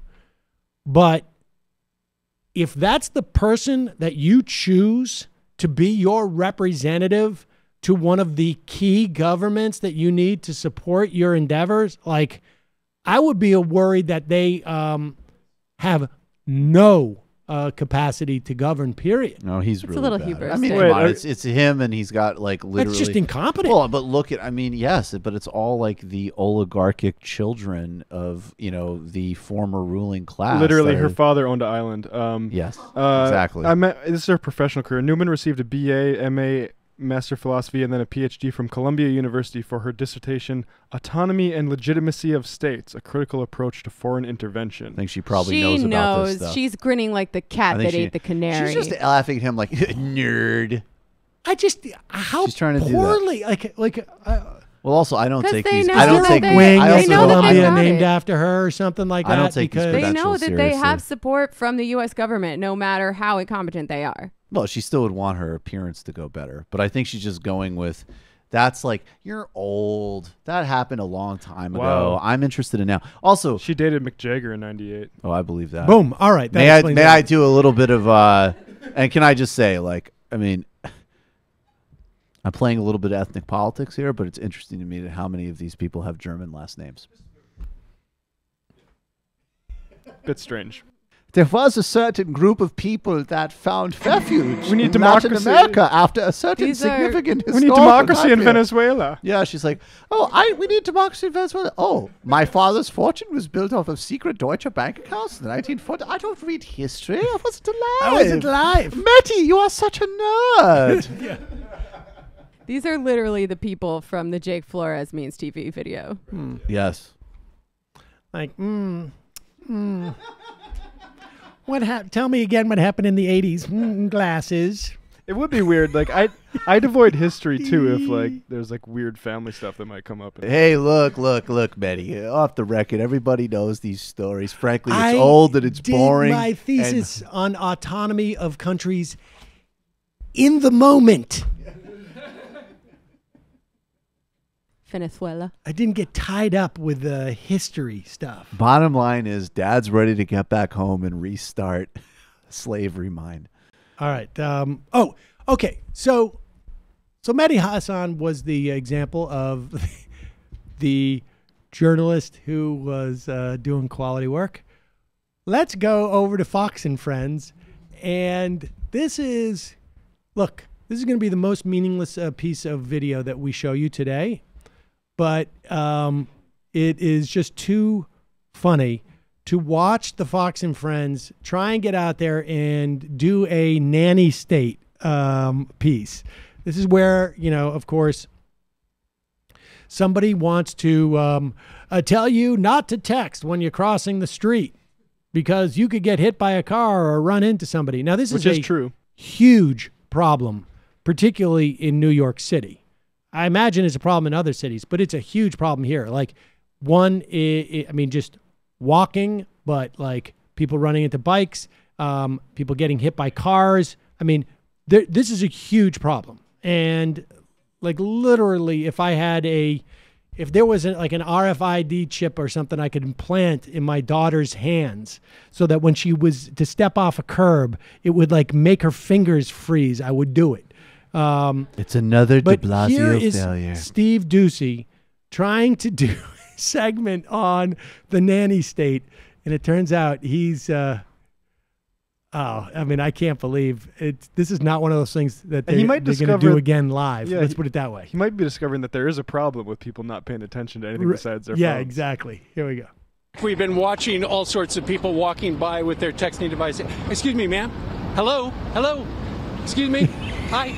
Can I ask a question?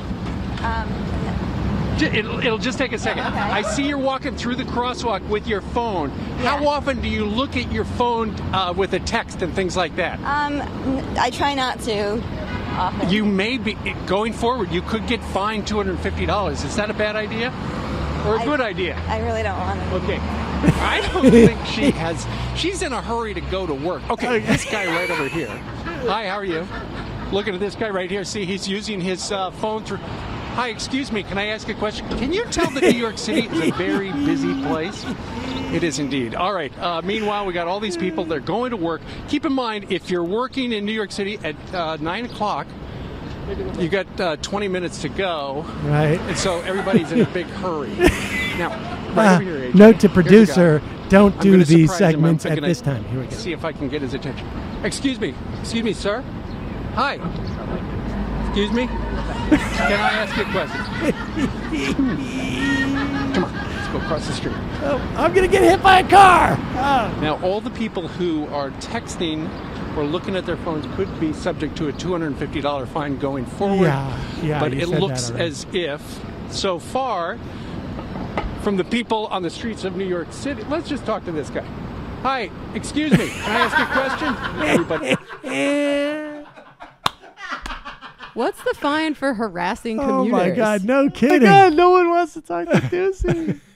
No one. I love it. Ducey on the Lucy. He's getting treated. And by the way, you shouldn't be mean to people trying to raise money for Amnesty International on the street. It's a nightmare job. Be nice to them and move by them quickly. But they're giving him you're trying to raise money for Amnesty International on the street treatment. Honestly. There isn't even like it's TV. None of the, it's just like, nope. Yeah, nope, I mean, nope. if you see someone like Steve Ducey coming up to you, it's perfectly okay to go like, no, Stop. Oh, yes. If it's Ducey, do that. Stand back. Or go, you're aptly named. Have a good day. I mean, the beauty of them trying to build this sort of nanny state segment around it, like where these people are really pissed at the idea that someone would tell them what to do. Oh, I'm sorry. Could you stop for 1 second? I need to. Let me interrupt your day. They can't decide because they've also done segments on how sad it is that everyone is always on their phones. Right. Well, it's It's teens, okay when they do teens, and they'll do a 45-minute segment a while back on teenagers who wear their pants too low.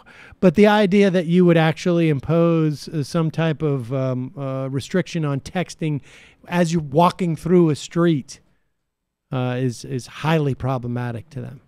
And incidentally, we look at things like Vision Zero in this city, which was much maligned. But I can tell you right now, from my perspective, that people drive slower. They drive slower in New York City than they did 3 years ago.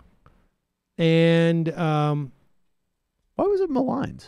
I mean, I'm not a de Blasio fan, but I don't understand. Oh, it was much maligned. What was it again? Just because it was. You're going to make us drive 25 miles an hour? It's crazy. Just It's that. so hostile to cars. Right. That's a good thing. It's You a should good be thing. hostile to cars. Cars But are bad. but this is the way this trajectory. I mean, I don't know if you guys are too young to remember like the huge national issue. Not smoking in restaurants was even bigger, but buckling your seatbelt. When those laws got passed, Morton Downey Jr., who was the original like Rush Limbaugh character, he would do show after show on the infringement, the nanny state, making you buckle your seatbelts. My grandma was affected by that. She had bad dreams about that she'd be in a car crash and wouldn't be able to get out because of seatbelts. Right, that's what they would tell you. Because what happens is you get trapped by the seatbelt and then you can't get out, and it's a very bad thing. Because there's a lot of people. They might feel a little scared they were crashed, but then they can step outside. But then when you can't, then you die. And remember, I mean, the cigarettes, smoking, you don't hear anybody complain about that now. It's just like it's absurd when you go into a place. Only in Vegas is the only place you see people smoke inside. Sean got very excited when we were in Miami and you could smoke in a bar. Oh, there you go. And remember the 30 ounce slushies that became outlawed or whatever it was? Oh, I was against that. Yeah, the soda ban. I'd like to see the data now to see if that's had an impact, a positive impact or a negative one on some economic standpoint. Somebody must have done some research now. Is that why sodas are 20 ounces here and not 24? Because I remember them being 24 in North Dakota. I think so. Soda sommelier. Let's go to the phones. Calling from a 610 area code. Who's this? Where are you calling from? Hello, Sam. Can you hear me? Yes. Who's this? Where are you calling from? Hi, Sam. This is Steve from Audubon, PA. Steve from Pennsylvania. What's on your mind? Yeah, I just wanted to say that I really appreciate you having Peter Daou on the show. I think that was one of those good things that happened now of 2016 was seeing that a person that prominent could actually change their position, and that actually gives me some hope. So I thought that was a really good conversation. Oh, well, thank you. I appreciate it. Yeah, I thought it was pretty good, too. I just wanted to bring up real quick Chelsea Manning. I don't know if I haven't been able to watch her last week or so. I didn't know if you realized that they had put her back into jail. Yeah, we mentioned that. I think it was a Friday. Yeah, Friday. She was put back into jail. The first grand jury that she refused to testify in front of disbanded. They reconstituted a second grand jury. She has been put in jail, and now there was also, the last I heard as of Friday, was that the judge was implying or contemplating fining her $500 a day in addition to the imprisonment. Yeah. Now, this is unprecedented. As far as I know, it's unprecedented to fine someone in this way I guess maybe, in certain contempt cases, people get fines, but I hadn't heard about this in terms of the context of a grand jury. I don't know what the latest is on that. Yeah, that was about where I am with it. There is a fundraiser for her. The other thing she did was she had a Twitch stream that went on where she was online gaming some people. Do you think that this constitutes like she would have a case for cruel and unusual punishment? I mean, it seems to me that she would have had it in the context of the solitary confinement in her first imprisonment, frankly. But Supreme Court, I think, has ruled that is not unconstitutional. That does not cross that threshold. I think, to the extent that to the extent that I've read, what psychiatrists say, they say it's that it's torturous. But she has fewer rights than someone who's actually been accused of a crime in this scenario. Yeah. I mean, I think that there is the mechanism for punishing people who refuse to testify in front of a grand jury. I think there's.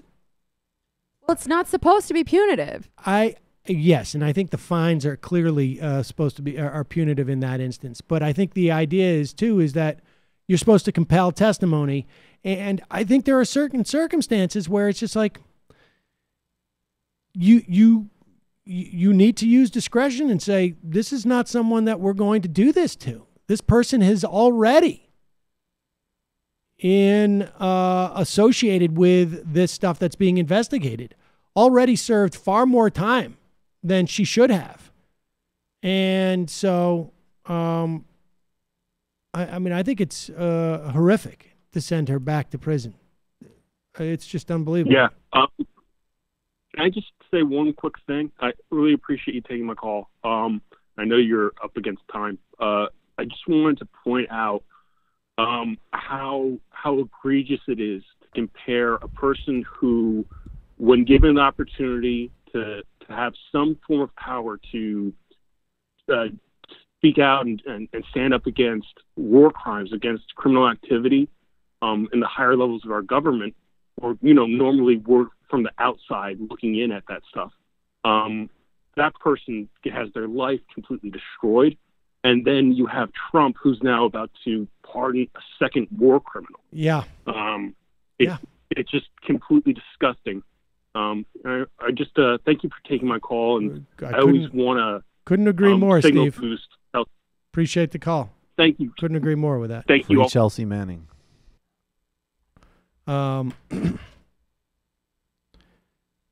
Hey, folks, look, I am reluctant to promote violence of any type, which is why it gives me such great pleasure to promote this video of Sargon. Oh, but don't we have one of Sargon? Well, we can. We don't have Sargon actually getting hit with the milkshake. Well, we have two. We have one image and one video clip. One is of Nigel Farage getting milkshaked, and one is a picture of Sargon of Akkad getting milkshaked. And here's the thing. Well, here's the picture of Sargon of Akkad wearing the Arcadian milkshake covering, the traditional milkshakian covering. He's been anointed. He's wearing that milkshake with pride. Somebody got him, it appears, from behind, because you can see the milkshake pattern sort of on like the back of his head. And it makes him look a little more distinguished in some respects. I think when I see him, I usually think Carl is Swindon. When I think of this, I do in some ways I see a sort of a cod emerging from the battlefield of ideas. Yes, indeed. Now, here is a video of Nigel Farage getting a milkshake, and let me address both of the milkshakians at the same time. Oh, there you go. Take him away. Take him away. Boom. Nice. Nice underhanded motion Yeah. there. Very good. Take him away. Take him away. Send him no more fisher fillets for him. No more complete failure. Oh, did you hear him say that? Yeah. Sorry. You must. Throw him in the tower. People are laughing at him. Laugh Now sounds look, like me. here's the deal. On this show. This is why I think this is so appropriate. This is why I think it's such an appropriate form of protest. Now, some people say, oh, it's not appropriate. I think there couldn't be anything more appropriate than this, and I'll tell you why. I've been milkshaked multiple times over the course of doing this show by my kids. Nobody reports on it. I've had clothes ruined just like this. Take them away. I've been ice creamed. I've been pizzaed. I don't know if anybody's ever been pizzaed before, where your child will take a slice of pizza and just accidentally drop it on your lap or on your chest. Nobody reported on it because these things happen. It's not that big of a deal. The reason why these are reported on and why there's stories about these is because it is a political act. It is symbolic. No people were harmed. These milkshakes are not sentient. And the people on the receiving end of them, the only problem is it just didn't go in their mouth and ended up going on their clothes. Milkshakes are delightful. Everybody loves them. Most people like them to drink them as opposed to wear them. But the point is, it's a political act. It is meant to make them like a pie in the face. It's meant to make them humiliated and look silly. And I think this is incredibly effective. The people laughing at them. And it's also meant to make them like aware that like you're accountable in some fashion. This is just a milkshake, but you're accountable. And I couldn't be more happy. Even if somebody was to come up and milkshake me, guess what papers would report on it? None. Yes, exactly. We would make a video ourselves. We would make a video. A fascist milkshake Sam Seder. Yeah. I mean, I would do a selfie and I would make a video of it, but these stories are reported in newspapers and they should be. And that shows the effectiveness of it. This is the content informed thing again. Like somebody in the UK was saying, well, what if one of your favorite politicians got milkshake? And it's like, if Corbyn got milkshake, he'd generally get sympathy. Right. I mean, if Corbyn got milkshake vegan? And you were like, the story would be, well, I don't know what the story would be, but I can guess it would be helpful to him. The far right doesn't do milkshakes, though. They usually just do violence. Right. But it would be nice to see those guys in Charlottesville to go out and actually just like, here are milkshakes. Here are milkshakes. We're gonna milkshake you, Jews. Jews should drink milkshakes. Don't mind if I do. Oh, we got to play this clip. Speaking of which, I don't know why this occurs to me, but there's a movie coming out about censorship. And no, it's not about political prisoners in China. It's not about political prisoners, maybe from Bolsonaro or something like that. It's not about protesters in this country who've been kettled and or people who are arrested before like a political convention, taken off the streets. No, it's about Alex Jones and Laura Loomer and Gavin McInnes and then two other, I would imagine, right-wingers, and how they've been censored. They've been completely censored, except for, of course, this movie. Yeah, how they distributed the movie. And there's a great clip of Gavin sort of driving and talking about the hardship that he's been going through in his wealthy suburb. We'll play it tomorrow. But there's also a Vic Berger version, which is even better. Fuck you forever. That's my common quote I say. It's fuck you forever, we're done. That's my common quote I say. Fuck you forever, we're done. This was interesting. Last night, Pete Buttigieg was doing a Fox Town Hall. And he did so.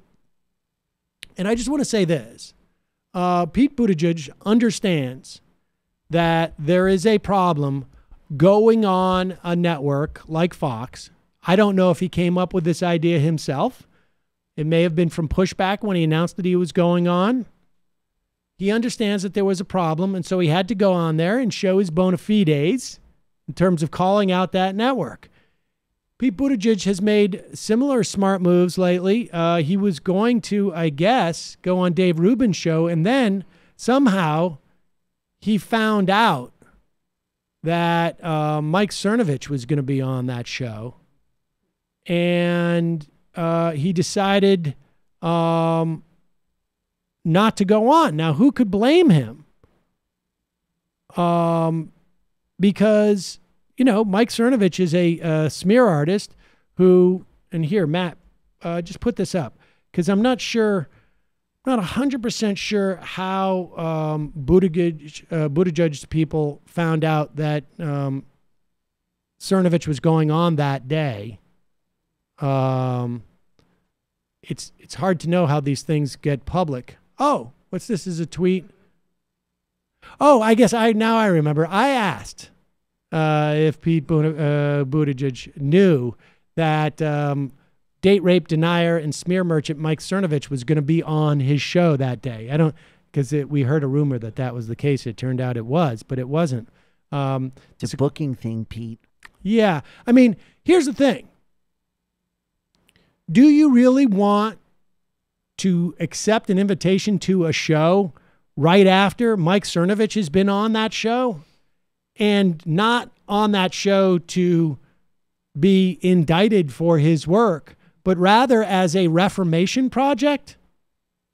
I would love to know the backstory of how that happened, because some people say Cernovich are working with Turning Points. I don't know if that's true. And I know that Dave Rubin was just at a Turning Points event. Maybe that was just a suggestion.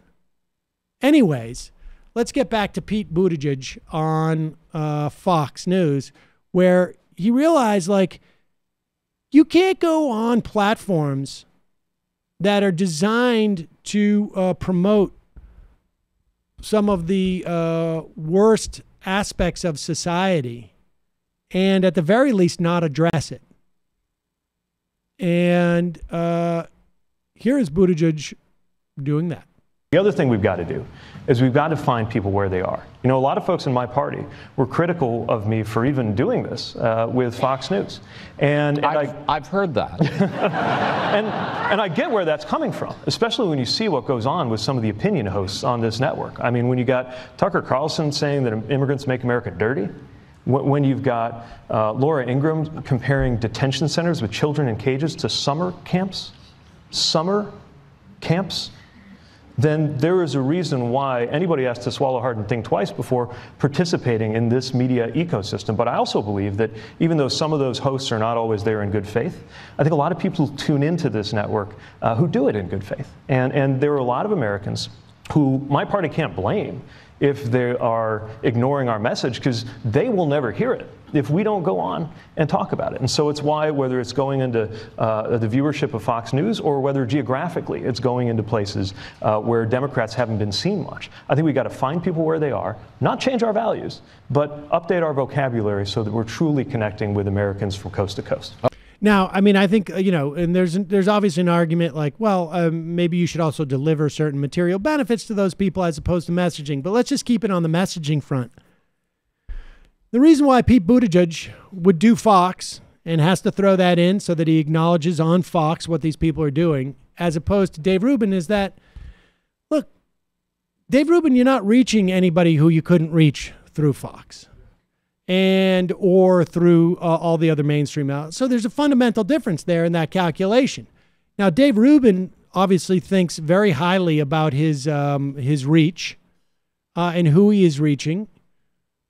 And certainly, at least if you believe the numbers on YouTube, now I know there's a lot of people out there who say things like, hey, can't you buy YouTube views? I just Googled buy YouTube views, and you can buy YouTube views. I don't know if that's the case, but let's just assume it's not the case. Let's just assume that YouTube keeps demonetizing Dave Rubin's videos, according to him, for no reason whatsoever. That maybe has nothing to do with having paid views, or maybe nothing to do with what those audience members had watched before that tells the algorithm this material might be very, very ad unfriendly, even though on its face it doesn't appear to be. Do you follow what I'm saying there? Like, for instance, I'm convinced that the YouTube algorithm knows where our audience has been. Oh, yeah. And if our audience, say, was watching a lot of hate videos, and they came and watched my video with Peter Daou, I'm convinced that that Google would automatically demonetize, because they can't tell what I'm saying with Peter Daou. They just know that, like, if these guys are watching 4 hate videos a day and they go to watch the 5th video, there's good reason to believe that 5th video might be a little bit dubious. And that seems to, now, I don't know. This is all speculation. Or like maybe those are recent changes. Until quite recently, it was like, oh, the 5th hate video, that's excellent. Let's monetize it. This does incredibly well for algorithms. But for some reason, Dave Rubin's stuff gets demonetized a lot if you believe his Twitter feed. But also, according to his Twitter feed, he gives congratulations to Media Matters, Vox, and HuffPo because Pete Buttigieg is passing on our interview. He goes on to say it's a shame because I think he's a decent man and we have some agreement and some disagreement. We could have opened up a whole new audience to him. I don't think there is a whole new audience to him. I don't think so. A whole new world. But, and I think that he, as a politician, has a very good assessment as to whether it would have been a net positive There's or a couple negative. of 19-year-old chronic masturbators who game and think black people are genetically But I think it's inferior. He could open unfair up the whole field. of Dave to thank Media Matters, Vox, and HuffPo for 2 reasons. One, it's clearly not a function of them just saying don't do it. It's them saying, like, look who you're having on, Dave. And also, like, to not give me credit, I think is also a little offensive. Now, let me just also dispel one other theory.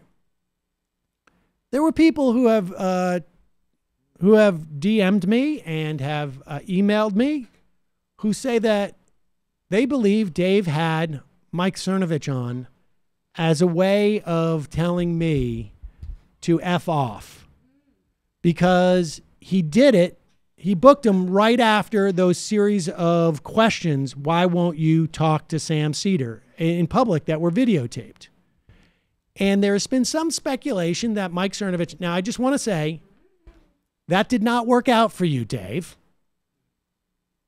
I was happy to see what happened, but you made a decision to go for the clicks, and maybe there's money in it for you in some fashion or another to have Mike Cernovich on. I mean, because you've had him on before. It's not like Cernovich has done anything new. I don't know what ideas you're talking about with Mike Cernovich. You didn't question him on his role in his biggest failure to date, which was his work with me. It's interesting that he talked about I listened to that full interview, and Rubin talked as if he was going to get into all the things that you've been doing since then. Some are controversial, like trolling. Got deep into the James Gunn thing. Didn't mention the Sam Seder thing. Yeah, a little weird about that because it wasn't like it didn't get written up in the New York Times and the Washington Post. Well, on his Wikipedia, there is a conflict with Sam Seder section. There's not a conflict with James Gunn section. That's weird. But that's fake news. But and, I'm more interested in talking about ideas instead But of Dave, let me just say this. Sorry about Pete Buttigieg. It's a real shame that you don't have me on because maybe we could agree about some stuff. Maybe some of your audience would be interested in hearing from me. Oh, no. Agreement. So you don't have to do this whole thing where you go and book people who tried to get me fired publicly and then ended up being humiliated. That whole like games play. You can just be straight with me and ask me to come on. Don't If you're be coy. trying to get my attention. Mission accomplished. I will come on, Dave. You just have to say the words. I think if I remind him of his greatest modern professional accomplishment, he'll get the message to not fuck with me anymore. I seem to have miscalculated. Oh, no. Wait, it didn't have its intended effect on Seder, and now I don't get to talk with Mayor Pete. No. I lost the battle and the war. All right. I need to read more ideas. So we have this interview with Bernie Sanders in the New York Times by Sydney Ember. I don't know who she is. She is ahistorical and immoral. But but that's a description. I don't know who she actually is. Some hack. But she interviewed Bernie Sanders, and it was a very strange interview where she was asking about, it was an interview ostensibly about his long-held opposition to war and his support for socialist leaders.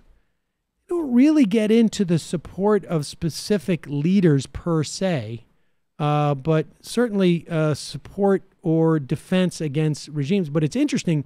It's interesting to take this assignment because when you say long-held opposition to war, the implication is this is going to be historical, right? Like I'm going to look back on Bernie Sanders' opposition to war and how that played out through different eras.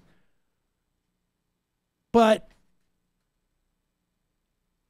Bernie Sanders' opposition to war is necessarily going to be tied to specific involvement by the United States with other countries. And if you don't know any of that, if you're not aware of even the basic rudimentary history, or you pretend you're not for the sake of the interview, things are going to get a little bit weird.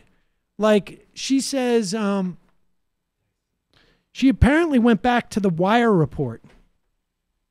She's talking about the rally that he attended in Managua. This is when, in Nicaragua, the U.S. government was trying to overthrow the Nicaraguan government. Ended up supporting all sorts of like wonderful enterprises like death squads that would end up killing nuns. I mean, stuff like that, right? Like almost like a parody of horrible things that you could do. And very often activists would go to these countries to draw attention to what was happening there.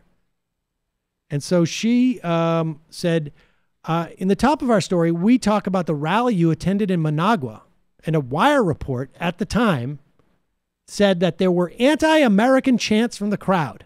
Now understand, the U.S. government is funding millions and millions and millions of dollars to create right-wing death squads that are killing people.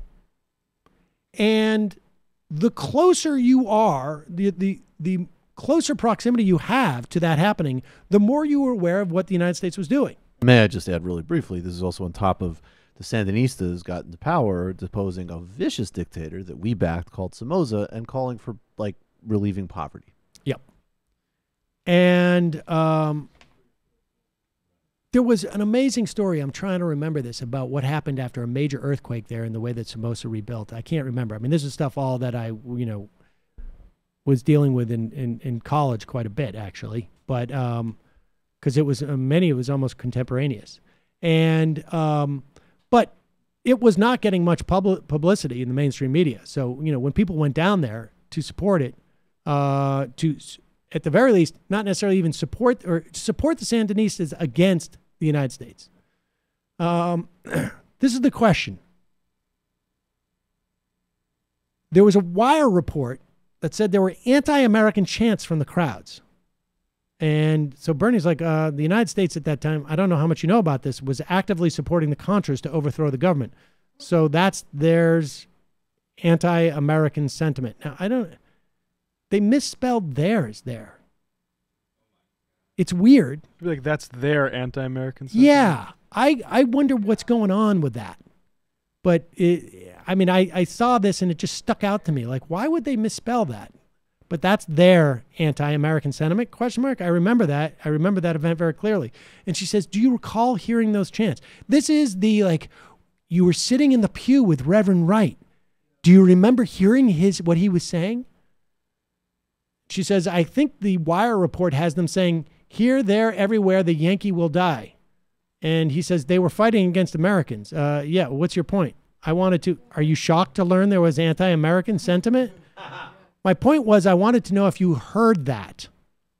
I don't remember. No, of course there was anti-American sentiment there. This was a war being funded by the United States against the people of Nicaragua. People were being killed in that war. But she cannot let go. Do you think if you had heard that directly, you have stayed at the rally? And he's like, I think, Sydney, with all due respect, you don't understand a word that I'm saying. Like, what part of nun rape do you not understand? This is just like part of literally whole villages wiped out. If you wanted to really examine his position, the idea that 4 of your questions would be dedicated to hearing an anti-American chant and then not removing yourself from the area is absurd, because he's conceding, I was in the country. The entire country felt an anti-American sentiment because of what America was doing. I was there because of what America's doing. Have you heard of jingoism? Jesus. Have you bothered to read the Wikipedia entry on the Contras before bothering me with these stupid questions? So now she wants to get into, have you changed your perspective on Daniela Ortega? So she says, do you believe you had an accurate view of President Ortega at the time? And he goes, this was not about Ortega. Do you understand? I don't know if you do or not. Do you know that the United States overthrew the government of Chile a while back? Do you know that? Do you? I'm asking you a simple question. And she says, what point do you want to make? I mean, this is clearly an attempt. And I would have lost it at this point. But he just goes on to explain, my point is fascism developed in Chile. As a result of that, the United States overthrew the government of Guatemala, a democratically elected government, overthrew the government of Brazil. I strongly oppose U.S. policy, which overthrows governments, especially democratically elected governments around the world. So the issue is not so much Nicaragua or the government of Nicaragua. The issue was, should the United States continue a policy of overthrowing governments in Latin America and Central America? I believe that then that it was wrong. I believe today that it's wrong. That's why I do not believe the United States should overthrow the government of Venezuela. I'm wondering if now you view Ortega and the government differently, knowing what you do now. Well, this is 30 years later, right? Something like that. I'm very concerned about the anti-democratic policies of the Ortega government. Yes. Right. So, and this apparently is a view that this reporter cannot comprehend, that one can both think that a government in country X is not good, flawed, 30 years later, even worse, and in fact, a totally different government. And the United States should not intervene. Both those things can exist equally. Well, I mean, that's, of course, and it's stunning the lack of just like basic ability to make basic distinctions. But obviously they're trying to do a hatchet job. But the other thing, though, that's just, and I see it in a range of reactions to this, because it's like, one is like, oh, Bernie lost his temper. And that's like, you know, again, just the pure American narcissism where there's just like no regard for human lives overseas. There's no consideration. Like, I'm not saying that foreign policy or how we interact with the world needs to be your primary focus, right? But it is different. If you're voting in the United States, your vote registers across the planet. You can't, you know, I'm sorry, it's not voting in Norway or something where you could say, hey, I don't know, I can primarily think of how we're going to handle business here. You have to think about your footprint in the rest of the world if you're voting in the United States. And the other thing I'm thinking of Michael Cohen, I think, is in the Boston Globe. Is that the columnist? Yeah. He had this tweet where it's just like, it's just very disturbing that Bernie's just still doesn't see, like, the ability of the U.S. to do good overseas. Well, like this. Coincidentally. Yes. That's the name of his book. Oh, there we go. I mean, it's like But literally just the good this American. is an adult that writes about foreign policy, literally with a fairy tale. Like, it's not even. I mean, because it's like even that frame. Like, when we do happen to do good overseas, it's going to be because it's synchronized with other interests that we have overseas. This idea that you could be an adult writing about foreign policy, and then Jennifer Rubin did the whole like, he says he's studying, but he's still not serious, because for her, serious still means willingness to kill a lot of people and start a lot of wars. I also think that even if not only is the argument that when we do good, it aligns with our interests, which I think is fine. I think that's okay. But that's an adult way of looking at it, is what I'm saying. And I think that I do think that it's not necessarily naive to say that doing good aligns with our interest more than a lot of countries, okay? Because of the nature of the way that we are built. And I think that's okay. But none of that in any way is negated by pointing out the severely bad things that we have done with our power. And do. And it's not even like, it doesn't even matter what the net is. There is no reason. None of these policies were necessary for us to do the good things. Well, that's the other irony of this, and I have some concerns because I'm at a point. Following Daniel Bessner, I really am wary of any type of humanitarian intervention rhetoric at all. Not objecting to abuses overseas, whether it's in Brazil or China, obviously, but I don't like interventionism. Period. I think that's really proven, particularly in Libya, right? But even if you were interested in just the intellectual, exercise of it, some of the objections from certain people on the left to what Bernie's trying to navigate is he's trying to synthesize actually a certain kind of liberal critique of there's a new rise of right-wing authoritarianism, we need to confront it, with a sort of left position against anti-interventionism. And I think in some ways, Tulsi Gabbard's sort of doing this, more of like a right-left alliance on anti-intervention. Those are both different ways of thinking about foreign policy that you could debate and talk about. But what's so interesting is they're so blind and so have no historical awareness that they can't even get the areas where Bernie's trying to make overtures in some ways to people like that, in terms of talking about an axis that connects Trump and Hungary and Brazil and India. That's the high-end critique that people like Tim Schneider are supposed to be bringing forth. Those are their intellectual gurus. Yeah. They're not even taking them seriously. And can we talk about the media response for a second? Like Jill Filipovic tweeted, "I get being frustrated by reporters, but Bernie here is shockingly rude to, what's her name, who's just trying to do her job. We already have a president who attacks the press, condescends, and refuses to answer questions he deems stupid." Now, she's awful. Point one, like we said earlier, it's tone policing conceals the content, which is actually the thing that we should have an issue with. But also, when she's saying, oh, she's just doing her job. No, she isn't. Well, like a journalist's job is to speak truth to power. Well, the question is at that point, what is her job? I mean, if she's just doing her job, the question has to be like, what is her job? I mean, is it really, are 4 questions out of the 8 or 10 that are asked there about whether he heard anti-American chants at a rally? I mean, is that real? What I would job? suggest. I should say a journalist's job is supposed to be to speak truth to power. I would say that, and when they're not doing that, when they are on the side of power, it's your job to speak truth to them. But even if she's just like, doing like, I'm just trying to, to give people a better understanding of his foreign policy, that's not it.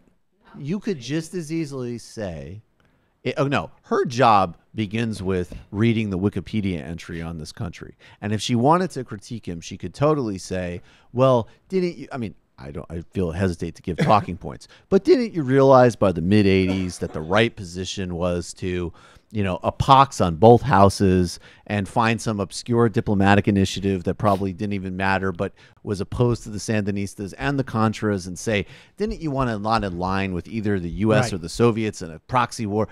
You could do all sorts of convoluted nonsense that at least would require him to respond forcefully. This is just the most jingoistic, shallow garbage. Right. And pretending to be otherwise. Right, totally disingenuous. She gave him Fox content with NPR form. That's the problem. There was and I mean, you could say it was rude of Pete Buttigieg to go on Fox and mock the Fox hosts that weren't there. That was rude, but of course not. You wouldn't do that because you support what he's doing. Well, it put Mike Wallace in a really unfair position. I mean, regardless of what you think of Laura Ingraham and Tucker Carlson, and by the way, I oppose both of them. I think they're terrible.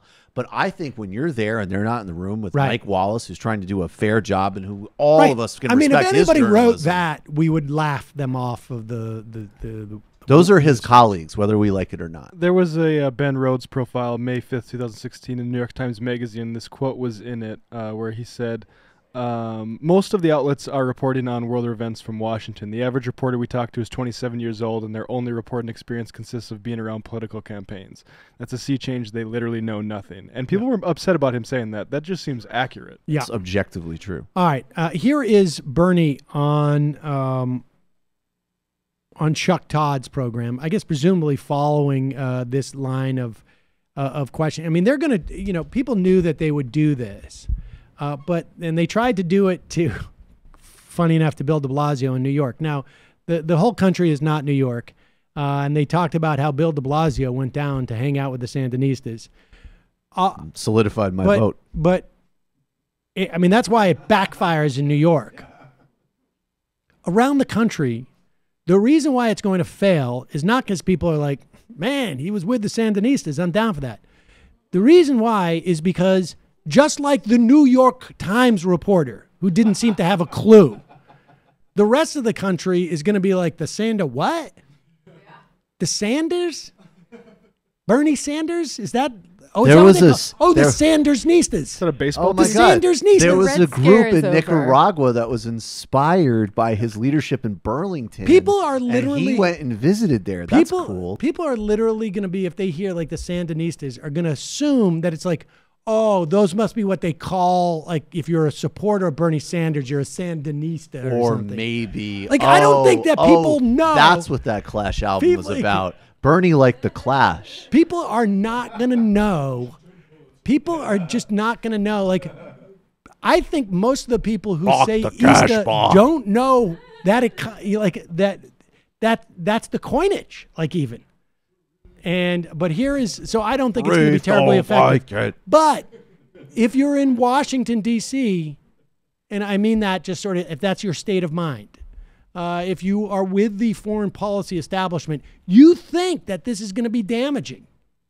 When in fact, the percentage of Americans who sadly, I'm sorry, Michael, care about foreign policy is extremely narrow. Extremely narrow. We've got to work to change that. The percentage of Americans, broadly speaking, who know who the Sandinistas are or were, sadly, because then they would know who the Contras were and they would know what this country did, but that's the case, is even narrower. But here's Bernie Sanders on with Chuck Todd. Things. I think the larger question, let me just frame the question this way. The larger question is going to be, if you're the nominee, whether you like it or not, the right's going to basically hammer and sickle you to death. How do you prevent it? Well, I don't mind the right wing doing it, but I understand they will do it. I don't want the media to do it. Look, when I was a young man, I plead guilty. I voted, I worked hard as a young man against the war in Vietnam. I don't apologize for that. As a member of the United States House, I helped lead the effort against the war in Iraq, which turns out to have been the worst foreign policy blunder in the modern history of the United States. As a United States Senator, I led the effort to pass a bipartisan resolution to get America out of the war in Yemen, led by Saudi Arabia, and I got to tell you something, Chuck, I hope you guys pay attention to Yemen. What's going on in Yemen now is the worst humanitarian disaster in the world. We're talking about hundreds of thousands of people, children dying. And I'm doing my best to get the U.S. out of that war. And if Trump wants to go to war in Iran, that will make the war in Iraq look like a cakewalk. It will make it so we've got to do everything we can to stop that. If people want to attack me because I think that war should be the last resort, you can attack me. But I have seen too much horror. I was the chairman of the Senate Committee on Veterans Affairs. I talked to too many veterans whose lives were destroyed by the war in Iraq. I will do everything I can to see problems solved diplomatically rather than through war. Now, that's a great response. But the alternate response you could do to the question of how are you going to stop them from painting you with the hammer and sickle should be, no one's going to care. No one's going to care. Hammer and what now? Right, exactly. Like there is a mentality that exists in the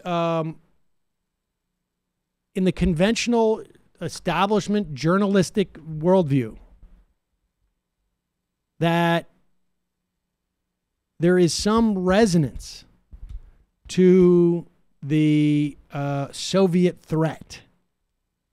And I mean, here's the reality, folks. We are close to 30 years out from when the wall fell.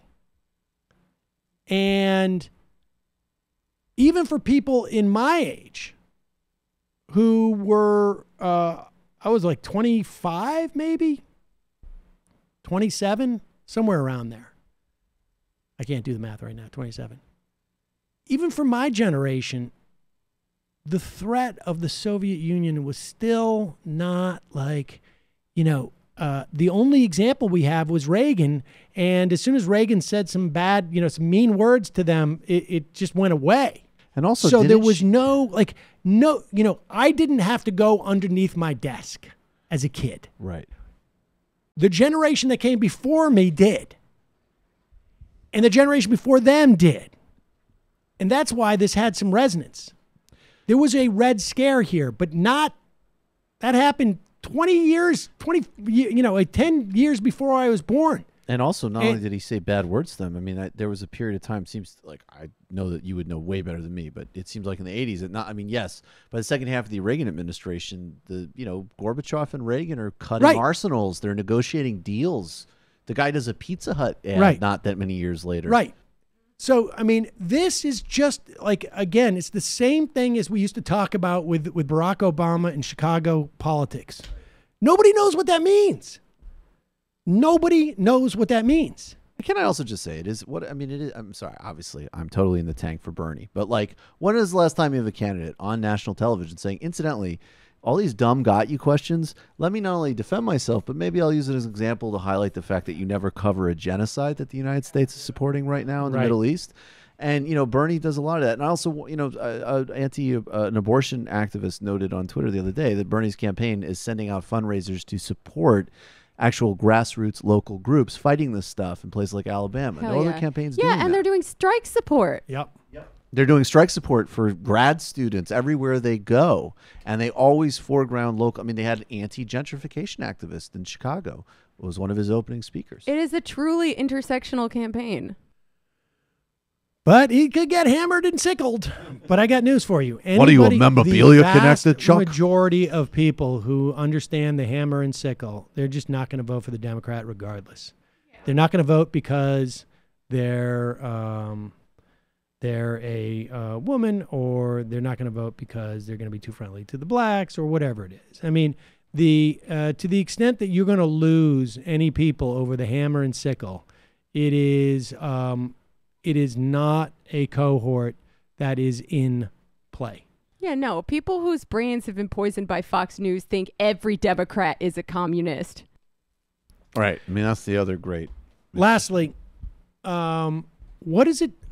What if I was to tell you a little story about an heir to a frozen food fortune who looked upon a woman who escaped incredible deprivation and civil war, traveled thousands of miles to escape this country that was suffered a famine too, I believe.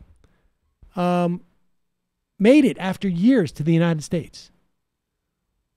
Worked hard, learned English, actually did so well in her community that she became a congresswoman.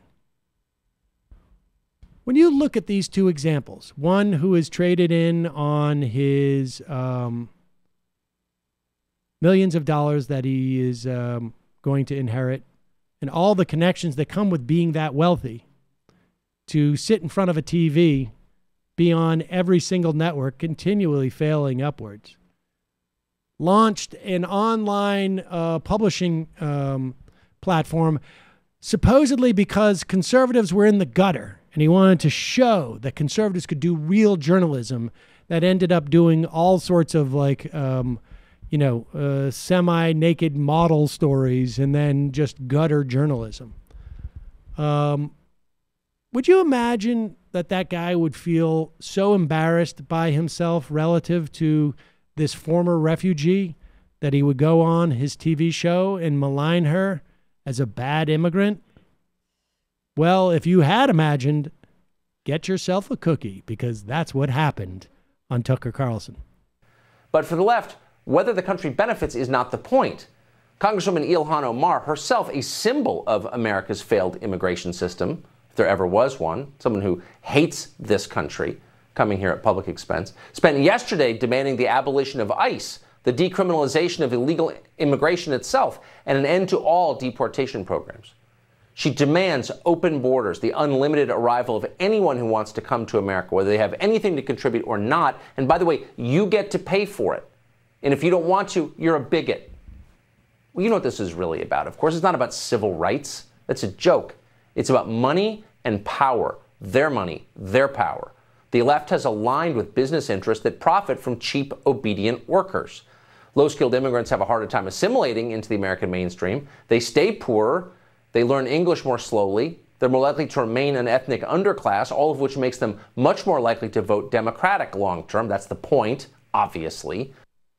Well, first of all, the idea that she is an example of the failed immigration system, I can't possibly imagine a system that you would want that would bring in any other type of immigrants. But first of all, his data is all wrong. Well, he's not offering any data. He's just offering opinions. But the fact is it's simply not true. What businesses want is an underclass of workers, which you would get through like a temporary worker program, or you would get through undocumented workers just being allowed to be in the country without having a path to citizenship, so they don't have access to labor laws.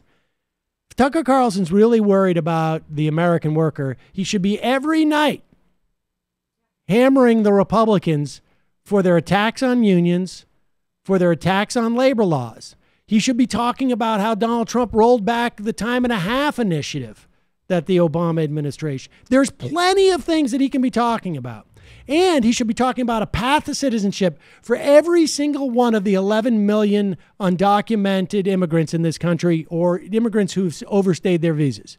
That's what he should be hammering for, because as soon as that happens, that's going to they're going to take them out of the shadows, and they're not going to be able to be exploited. But guess what? That work is still going to need to be done. And so all his facts are wrong. The fact of the matter is that we know that even undocumented immigrants increase labor participation because they're doing work and freeing up other work for other people to go in and do work. All of the things he's talking about are myths. And there is a lot of, and talk about bank shots. If you want to help the American worker, then just help the American worker.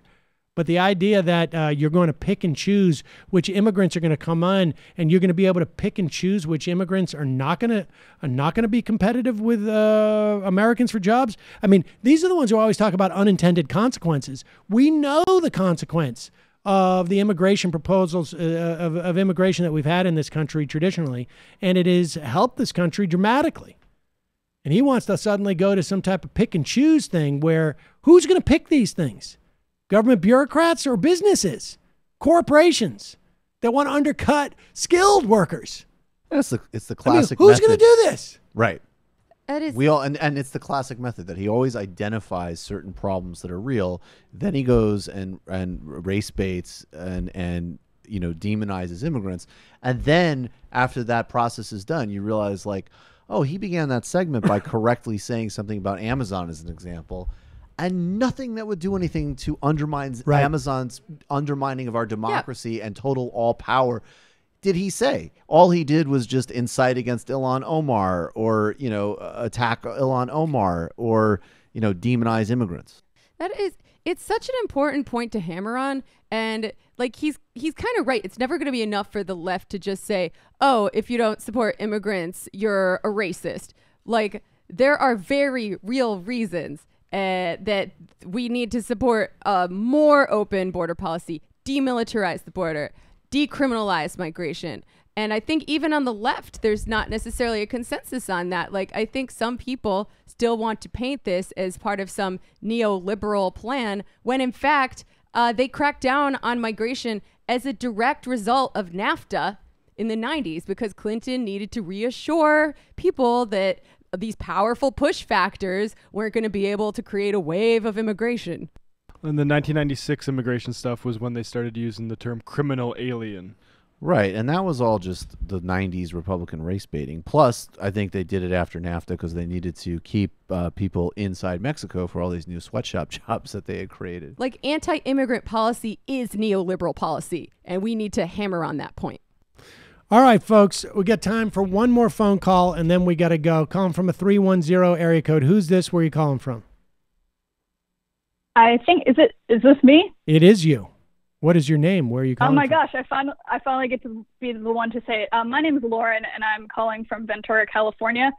And I just wanted to talk about Social Security and Medicare, because you talk about it a lot, and I am lucky or unlucky enough to be someone who is young and receiving Social Security and therefore Medicare.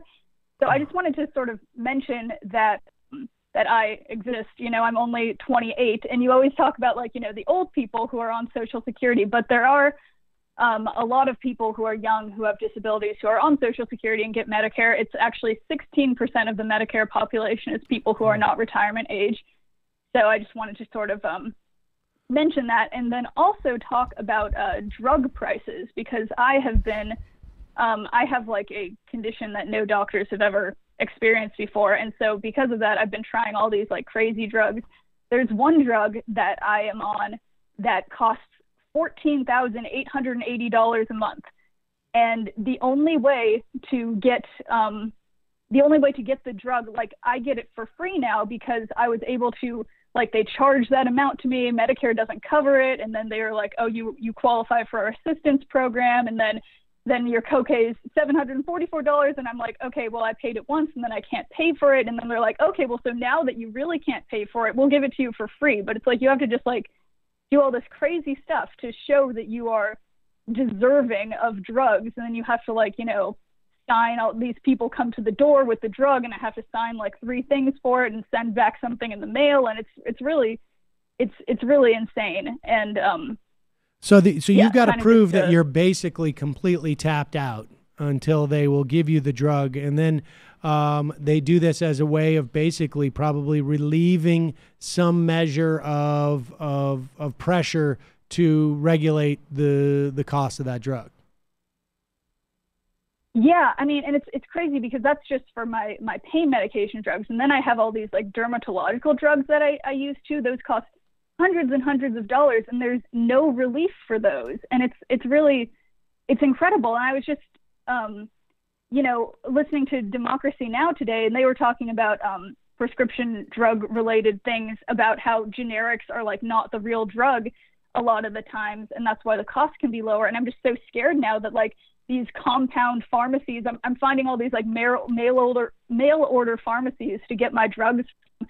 And I'm like, well, then maybe I won't even get the right drug now from the, and it's just, it's crazy. If we could just have something like Warren's been talking about, having the government manufacture drugs and have them be safe and not from some back alley in China or something, or wherever our drugs come from now. But yeah, well, it's really insane having to deal with this. I've interviewed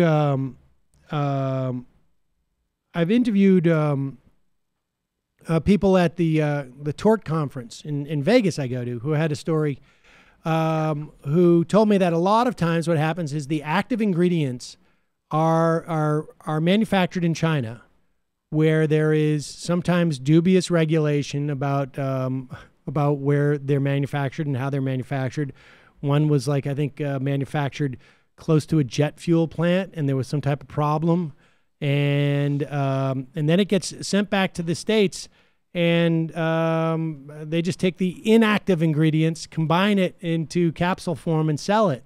I mean, and then there's also, I think, like even like third tier, like you're mentioning, where they will basically just reconstitute this stuff and become a drug company overnight, essentially, and sell this stuff. I mean, it's a problem. I mean, I'm with you. We should have tighter controls, and there's no reason. The VA does this apparently already. When there's a shortage of drugs, generic drugs, the VA will actually produce these drugs. So we already have a U.S. government capacity and program where we do this. There's no reason why we can't expand it. There's just no reason. The government is capable of doing this. And, but just, I mean, I'm aware of SSDI. This is the Social Security Disability Insurance. What's been your experience with it? Because I know it's one of those things that for a while, certainly under Obama, maybe it's the pressure has eased off. There was an attempt to say that fraud was rampant, and it is a fund that is the least funded of all of Social Security, as it were. But what was your sense? I mean, how hard was it for you to receive SSDI? Well, what's interesting actually is that, you know, before becoming disabled a few years ago, one of my previous jobs had been working at a law firm that specialized in getting people Social Security disability. So I happened to come into this knowing exactly how to go about it. But I will say that I know from all the clients that were at that I dealt with at the firm I worked at, it's very, very difficult to get disability, especially when you're young, like myself. But I mean, because what you end up having to do, it's like, you know, you jump through all these hoops, and then generally most people don't receive disability off the application. I was lucky enough to be able to receive it off the application because I guess they're just like, wow, she's really disabled, which is both, you know, a blessing and a curse, obviously, because, you know, my life, you know, sucks because of it with all these pills I have to take and the prices and blah, blah, blah. But at least Social Security recognizes that I'm disabled.